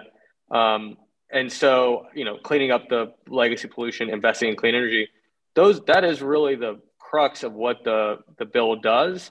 And so, those programs all fit into those those loose buckets. That would be my only point. And look, on the permitting action plan, I think there's a lot of agreement about the types of things that work. And we're really committed to just making sure that it's a priority. It's one of the first things we rolled out. Two things. One was working with inspectors general and the GAO to make sure there was no waste, fraud, and abuse. And the second thing was developing a permitting action plan, because we have to be able to build things better and faster in this country. It's just, that's a fact. And you don't have to be a Republican or Democrat to agree with that statement. So Shoshana, can you pick up on that? How do you handle permitting in Colorado? How do you deal with the NIMBYism and the fact that our system makes it so easy for someone who doesn't like a project to litigate it? I mean, in my own backyard in Washington, there's just one example after another of things that get drawn out, including a new metro line, just by just endless litigation by people who seem to have endless amounts of money to spend on lawyers. Yeah, it's an interesting and long-standing question where you can kind of argue it a few different ways with different projects. I mean, just to kind of set the framework, what we call permitting is really probably a consolidation of hundreds of different decisions, right? I mean, it's everything from implementation of the Clean Air Act and the National Environmental Policy Act to, Buy America and Davis-Bacon, to local authorities that bring to bear even on projects at other levels of government sometimes. Here, some of the municipalities will sometimes invoke a rule that gives them sort of a permitting process in our projects. And the landscape differs in different places. And, there are pros and cons to each of these processes, like there are to everything. My view is that sometimes the National Environmental Policy Act gets a bad rap on projects. And that if you're strategic about how you implement it, it can actually help to solve problems rather than create them. I mean, to use an example, and this is one that DJ knows well, we have a project that's coming to closure in Denver now. The segment of Interstate 70 that goes through the city, where it was deliberated upon for about a decade before it actually got a shovel in the ground. On the face of it, you could say, darn it, the permitting process took too long. If you dig beneath the surface on that project, part of what happened is that the agency that I now run really pushed back on taking community concerns seriously. When everybody finally got to the table and dealt with what were real concerns about what it would do to the fabric of the neighborhood seriously, they were able to reach a resolution, and the execution of the project has actually gone off pretty smoothly since it got under construction. What we learned from that was that we actually needed to change the way the process works to make us do more at the beginning, so that you work through that stuff, in year one, not in year 9, right? I mean, if you're going to end up doing things like air quality monitoring, which is actually a best practice to understand the implications of a project. Do it at the beginning and don't argue about it for 8 years. That doesn't solve everything. I don't think that would have fixed the purple line, right? The issues there are a little bit different. But I think there's a way to structure the way we execute these processes so that they become kind of frameworks for solving problems instead of creating them. One interesting point on that is that there's a few different ways to do some of these permitting processes. And sometimes the intuitive thing is to do the fastest one, but that's also creates litigation risk. Whereas if you're going to have a controversial project, you're actually better off acknowledging that it's controversial from the beginning and going through a somewhat more extensive process that inoculates you a bit more on the back end from litigation because of the nature of how you document the process. So, long story short, be clear about what the obstacles are going to be honest in the risk registers and how you are candid about who likes it and who doesn't like it. Try and bring everybody to the table, whether or not they agree at the beginning. And, I think the more organized you are about troubleshooting one challenge after the other, the more it gets to closure. And sometimes the projects that take long have fundamental problems. Sometimes they don't. Yeah. So Eden, I wonder if you could talk a little bit about climate change. And I have two questions. One is, does the muni bond market fully reflect the risks that climate change poses to some communities? And secondly, is there enough ESG appetite to reward municipalities that are doing resilience projects with lower yields, or is it just more of a talking point? It's a great question, and it's an area where I think it's somewhere in between, right? Right. I think that knowing how you appropriately model these risks is an area of practice that is not as mature as I think it will be 10 years from now, right? Whether that's the air pollution impacts that affect people who live in the neighborhood and breathe the air, or whether that's how likely your road is to wash out because of a flood or a mudslide or fire, things that are unfortunately affecting places all over the country, depending on what your risks are. Here, it's more about rockfall and mudslides. Right. Due to the mountain environment in Florida or even New York or Maryland, it's going to be more about the flood risk. Right. I think those things, the risks to infrastructure are very real, and we're going to have to get better at being honest about what they are and the cost benefit of doing projects when they entail some of these risks, and frankly, knowing what we can control against and what we can't. Eden, what do you think about that? Yeah, David, can you repeat the first part of your question again? Because I just want to try to answer it. Does the muni bond market fully take account of the risks that climate change poses to some municipalities, the ones that are most vulnerable? And secondly, is there does the market reward, is there enough appetite for ESG? And is green well enough defined so that you get some benefit when you do a resiliency project, or is it all just homogenous, dollars and cents? So in terms of the first question, I think it's complicated because one thing, you had an earlier panel that talked about disclosure in the municipal market. I think the disclosure is really difficult. And I think there's been a lot of work in that area. I think there's a lot of new data that's come out. There's a lot of different sources, different vendors that are working towards getting better ESG disclosure. However, I don't think ESG is something new. I think this is something, the terminology is new. Talking about environmental, social, and governance is new terminology, but it's actually something that we've looked at for years and years. I've been doing this for 20 years. We have been asking governments forever about droughts, about floods, about wildfires. This is actually nothing new. About, conservation is not new. It's just a new terminology to talk about environmental. Social is not new. We've talked about demographics forever. That's been in our criteria forever. If you have a declining population, that affects your ability to have economic growth. So it's just a new term. Governance is not new. We've talked about management forever. Management is a key rating factor and always has been for us since I started rating bonds. So I just think the terminology is new and it's become a very, hot button item, but this is not, none of these factors are new. This has been in our criteria. We've looked at this since I became a rating analyst in 2001. So I don't know if that answered your first question, but I do think it is something that we've always looked at. And I do think governments have focused on this. I remember rating bonds in 2001 and talking to different places in North Carolina. They didn't have chief resiliency officers, but they had capital plans that dealt with floods or that dealt with different issues that they now deal with today that they might have a chief resiliency officer who is focusing on. So I do think, what was the second question? So I can let's hold off on the second one. I'll come back to it. Okay. Brian, there's a question on the chat that you hear a lot. I could answer it, but I'm going to let you do it, which is, isn't spending all this money on infrastructure at a time when we have inflation just going to make inflation worse? Well, again, this goes back to the structure of the bill. So the answer is no.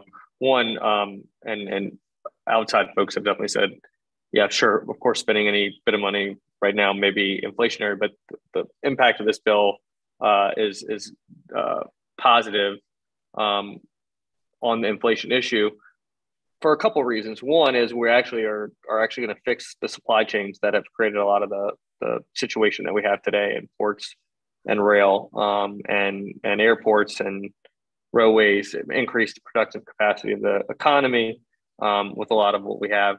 The second thing is we're actually just not spending that much money in this current year.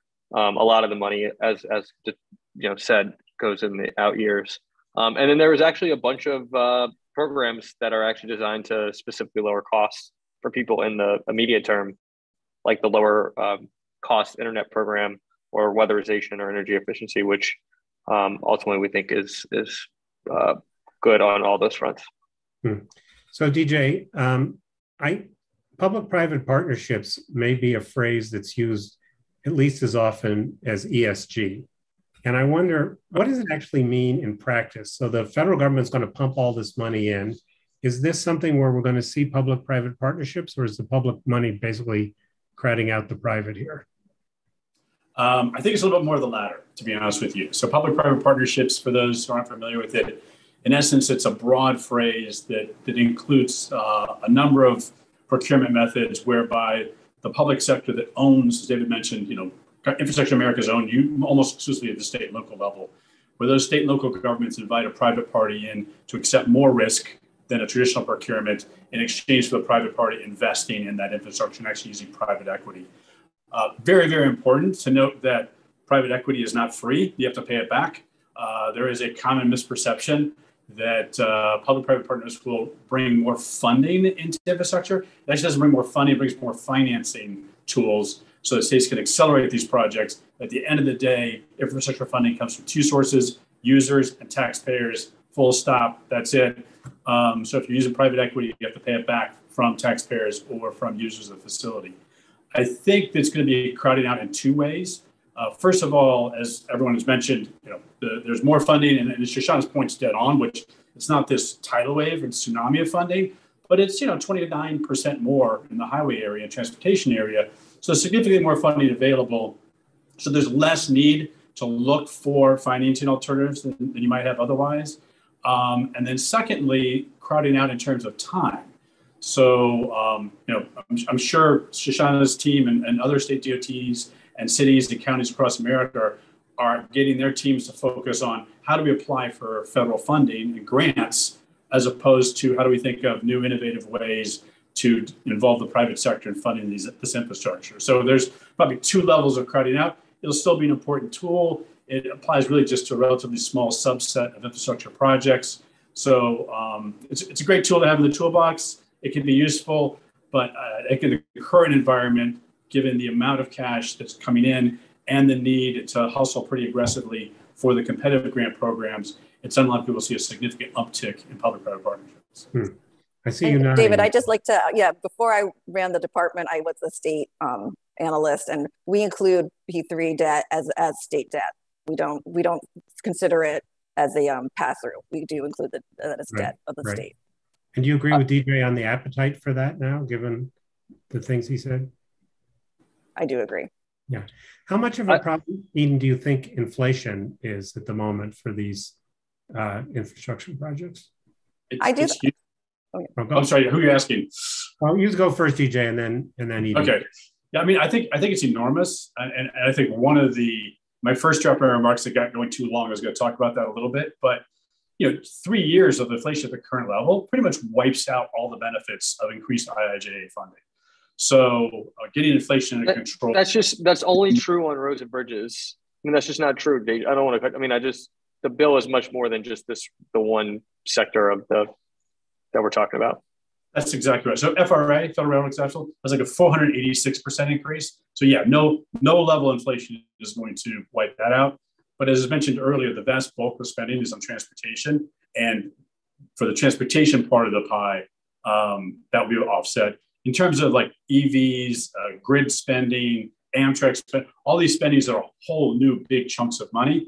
Obviously, that won't be offset because it's, the existing programs that don't exist now. So it's all new funding. Right. Eden, what do you think? Is inflation give investors concern about these projects, or? I think the concern is finding the workers. It's a big issue, and getting and paying their wages. I think that's a huge issue right now, is finding the workers and for the governments to get them done. So I think that's a big issue with the inflation right now. And Shoshana, how big an issue is that in Colorado for you? Significant, but it's also uneven in different areas, even within the road and bridge discipline. Like trends that we've seen, kind of correlate to what logic would hold, right? In areas that are more rural, where the workforce is more sparse, you're seeing more of the constraints due to supply of people to work on the project. The commodities are not all the same and can fluctuate, and also often are related to sort of the location of where production occurs. So depending on how far you have to move materials, that can fluctuate as well.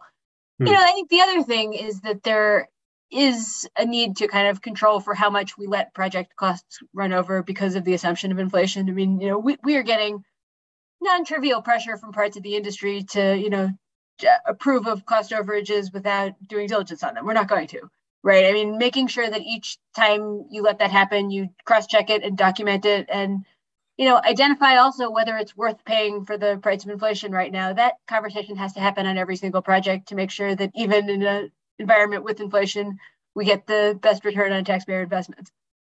Yeah, that's a good point. I'm beginning to think that now, anytime you have any problem with any service provider, there's a supply chain problem. It can Remarkable, be getting your coffee at a restaurant. Oh, there's a supply chain problem. It's become the all-purpose excuse. So, Ryan, we're almost out of time. So I wondered, what have we not addressed that you think is important for people in the community of people we've assembled for this conference to think about in terms of how you're implementing the IIJA, if anything? Look, I think Eden just kind of hit one of the points. I mean, there are two things that are kind of universal that come up in every conversation we have, whether it's a public sector agency at the federal government level, state or local government, contracting community, private sector, and there are two: workforce, and then local technical capacity and just skill to be able to execute federal contracting, particularly for low capacity communities, small towns, community, rural America, where we're really trying to make sure that these dollars reach the places that need it the most, and there's a lot of that. So we're very focused on a couple core workforce pipelines in the broadband space, electricians for all the various components that go through there. And then, the general construction and building trades is one where, we have a declining workforce overall, and we have this huge increase in investment over the next decade. And we're all going to have to figure it out. This is not a federal government problem or solution, and there's not going to be a federal government solution. It's very regional. It's very occupation specific, even smaller than sector specific. And so we're going to have really some local regionalized approaches to move forward. So that I want to thank Eden, Shoshana, Ryan, and DJ for an interesting conversation. And I want to thank everybody who participated in the conference overall. We are going to send around a Survey Monkey. We're interested in your advice on how we can do this better in the future. Hopefully someday in person in the future, even though broadband seems to work at least for 3 out of 4 people on the call. And with that, thank you all. And on behalf of the Brandeis, WashU, the Harris School at Chicago, I want to thank my colleagues at Brookings, Megan Waring, Haoen Chen, and Stephanie Sensula for helping us run this so smoothly. And we'll see you next year, if not before. Thanks, guys. Thank you.